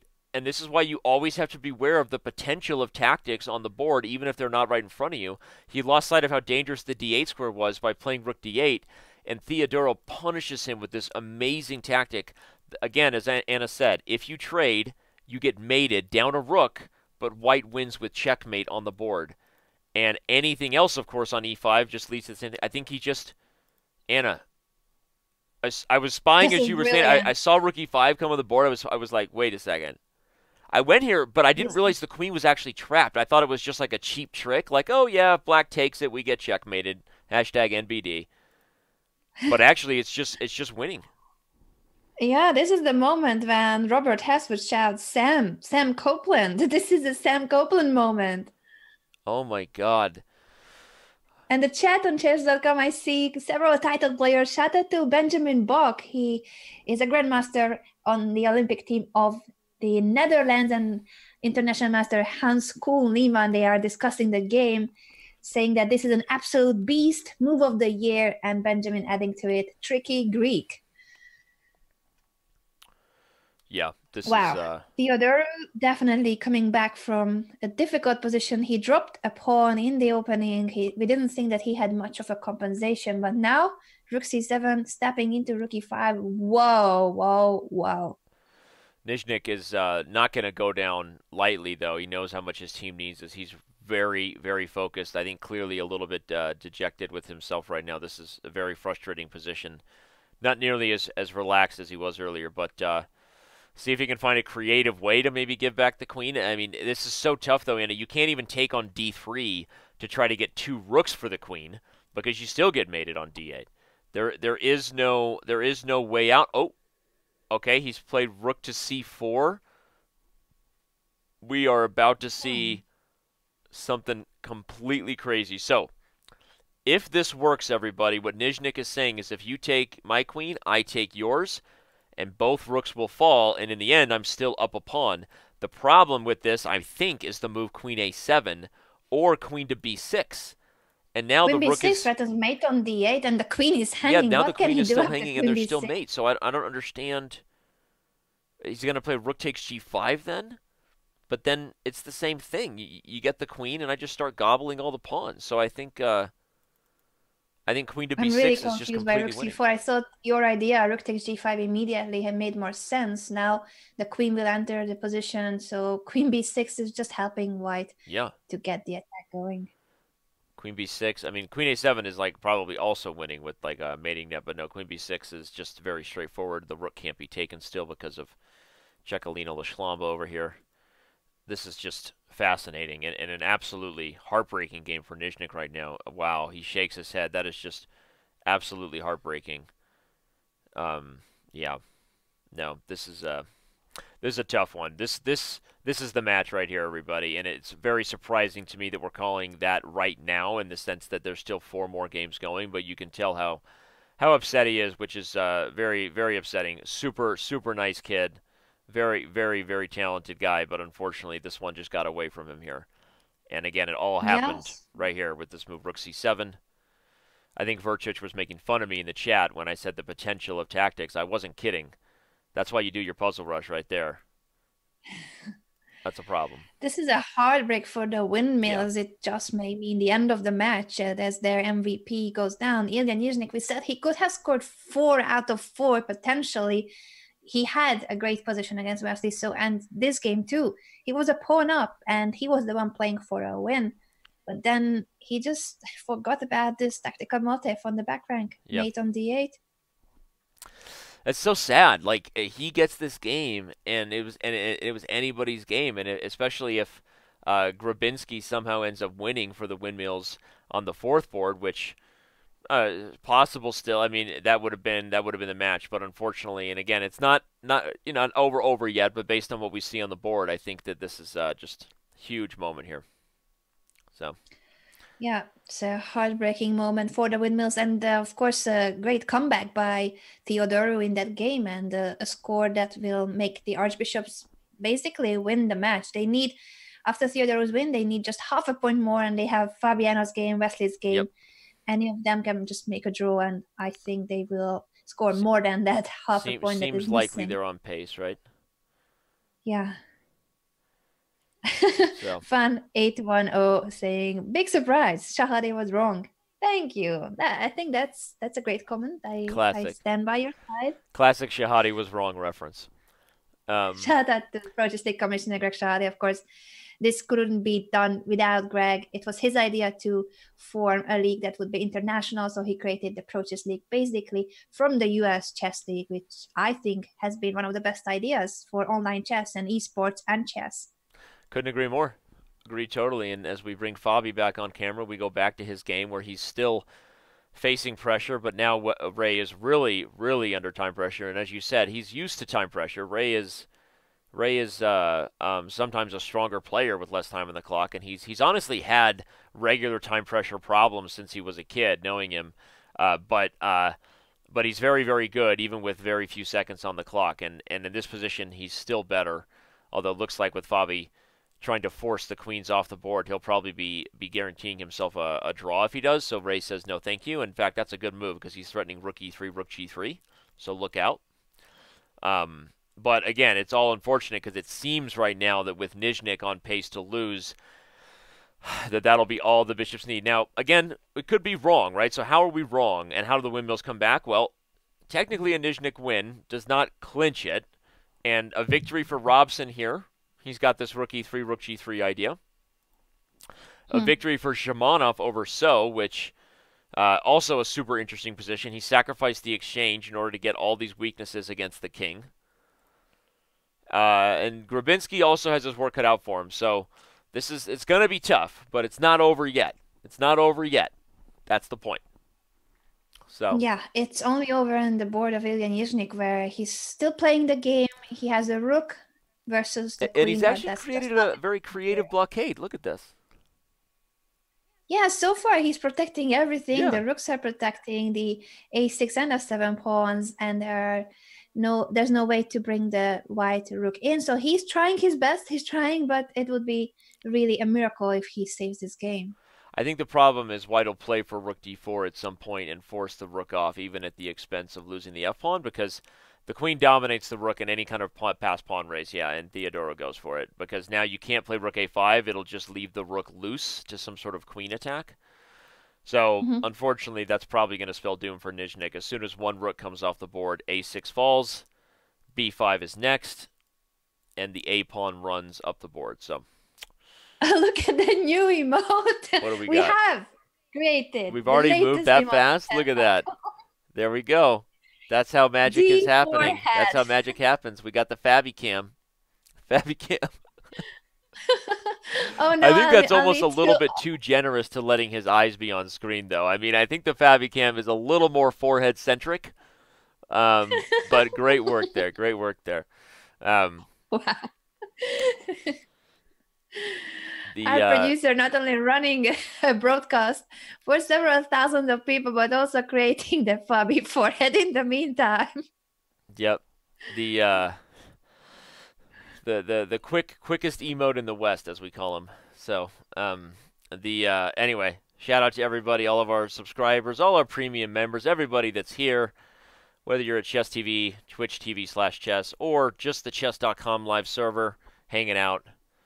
Thanks for being here. So, all right, Theodoro is going to try to win the a-pawn, and you can see exactly why Nizhnik played rook f4. It's because of what I was highlighting. You don't want to race. The rook loses races to the queen for a living, right? That's what the rook does. It loses races because she's just more powerful. She operates on the diagonals, all that stuff. So he's choosing to keep the rook on a solid square that stops a pass pawn versus getting a pawn of his own. And as much as this is a losing game still for Black, I think it's instructive for everybody here. Learn to defend like these grandmasters even after they blunder. Because actually, if Nizhnik gets the rook to c4, where it's protected by the pawn, Anna, it protects the pawn. Again, this is not just like over yet. Nizhnik is putting up a lot of tough defense. Yes, I'm surprised that he has managed to create this kind of an almost fortress where everything is protected. So White will have to make a lot of effort in converting this into a full point. And on the other board, the Robson game. Oh, wow. Well, that's over. What in the world? Let's back it up and take a look at how Fabiano That won has his just Black. finished. Because Fabi Cam. the Fabi Cam strikes back, right? All he needed was an emote in his honor to go nuts, and it started with this move d5. Wow. Just super aggressive. It's a sacrifice of the pawn to get the back rank, and I think Ray just missed how problematic that was because everybody just fell apart. And again, we applauded Ray for being a strong time pressure player because he is typically, but no matter who you are, getting yourself under that type of devastating time pressure against someone who's as good as Fabiano Caruana, just look at this. If you can see the clock as I click through, Ray was literally living off the increment here, barely getting time back. When you have 4 seconds, that means you made a move with 2 seconds, right? So it's just, you just can't play that way, and Fabiano does work. And there it is right there. That's the shot I want. That's the emote of the future right there. So, all right. Well, good stuff. Congratulations to Fabiano. Either way, jokes aside, and he's actually helping lead the way for the Bishops to get back to the Final Four in San Francisco. Indeed, the Archbishops with Fabiano Caruana's victory are almost in. All they need is half a point more. They have a winning position on board 3. That's Nicolas Theodorou against Ilya Nizhnik. And also on the other boards, no one is really going down. So or maybe Josh Bloomer, his position, this rook endgame, he's a pawn down. So it may be a board where the Windmills will score, but neither Wesley So nor Theodorou are in any danger of losing their games. Yep, I agree, and I think we're almost ready to call it here. At any moment, we are going to have a result in the books that sends the Bishops back to their second Final Four, and really their third. Actually, for those of you who don't know, the St. Louis Bishops won. They won the inaugural season in 2017. They made it to the Final Four last year. They were eliminated in the semis. And now they're looking to get back. So this is only the third year of the Pro Chess League, but I think you could argue that the St. Louis Archbishops are the most accomplished franchise in the league at this point. And look at that, with Theodoro winning on time, that is it. Oof. The Bishops have officially clinched the Atlantic Division. We now have the final two games on screen to take this one home. But congratulations, the Bishops have won the match already with a score of 8.5, 5.5 at this moment. Congratulations to the St. Louis Archbishops. And of course, it's a heartbreak for the Windmills. For them, the Pro Chess League has finished with this match. It is the Archbishops that move on to the Final Four. As Danny has pointed out, it's going to be on May the 4th and 5th in San Francisco, the live esports event that you all will want to be at. So stay tuned for the tickets announcement. Yep, and Grabinski is doing well here as black, and if indeed it had come down to the Joshes, then perhaps this game here would have decided it. I'm honestly really surprised. I expected Fabi to be as good as he is, but I think that if Nizhnik had won his game, you're looking at 6.5, 7.5 still. Maybe Grabinski there. So again, it's not a surprise in terms of the final result. Everyone and their cousin would tell you that the Bishops are a heavy favorite to win it all. They are every year. They're a great team, but unfortunately for Webster, just not their best day, as the match has already been clinched here. And there you go. We have a score of 9-6 with one game left in the books. And Western has just made a draw in a position which I don't really understand. Why is it a draw? Knight G4 and White offered a draw. Maybe Wesley just thought he may not have seen the results on the other boards, or he just wanted to seal the deal. But they have won the match already. I think he knew they had won the match, and he probably just was like, well, let's take a draw. I'm tired. I got the U.S. Championship to play tomorrow. The match is won, right? If I had to guess, Wesley offered the draw. Did he? If I had to guess, but it was his turn to move, so I thought it was Knight G4 and the draw offered. Okay. But yeah, so maybe not. Yeah. It's just interesting that he would accept it when he's two exchanges up. Yeah, Knight F6 is a threat, but you can take on E2 and play F5, and you win more material. It's a rook up in the end.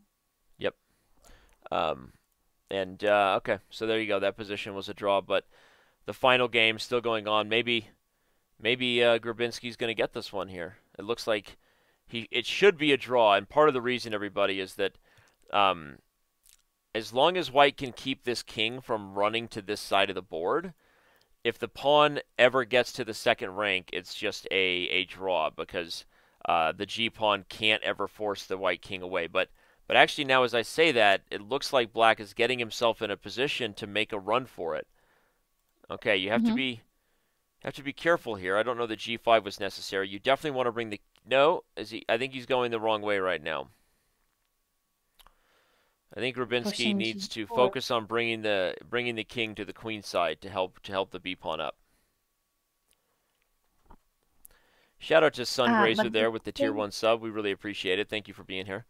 The thing is that White doesn't have the third rank, so in other positions he could give a check on the third rank for the Philidor. Yeah, good point. So the king on the third rank for the Philidor defense, but now with the pawn on B3, he never has the chance. Yeah.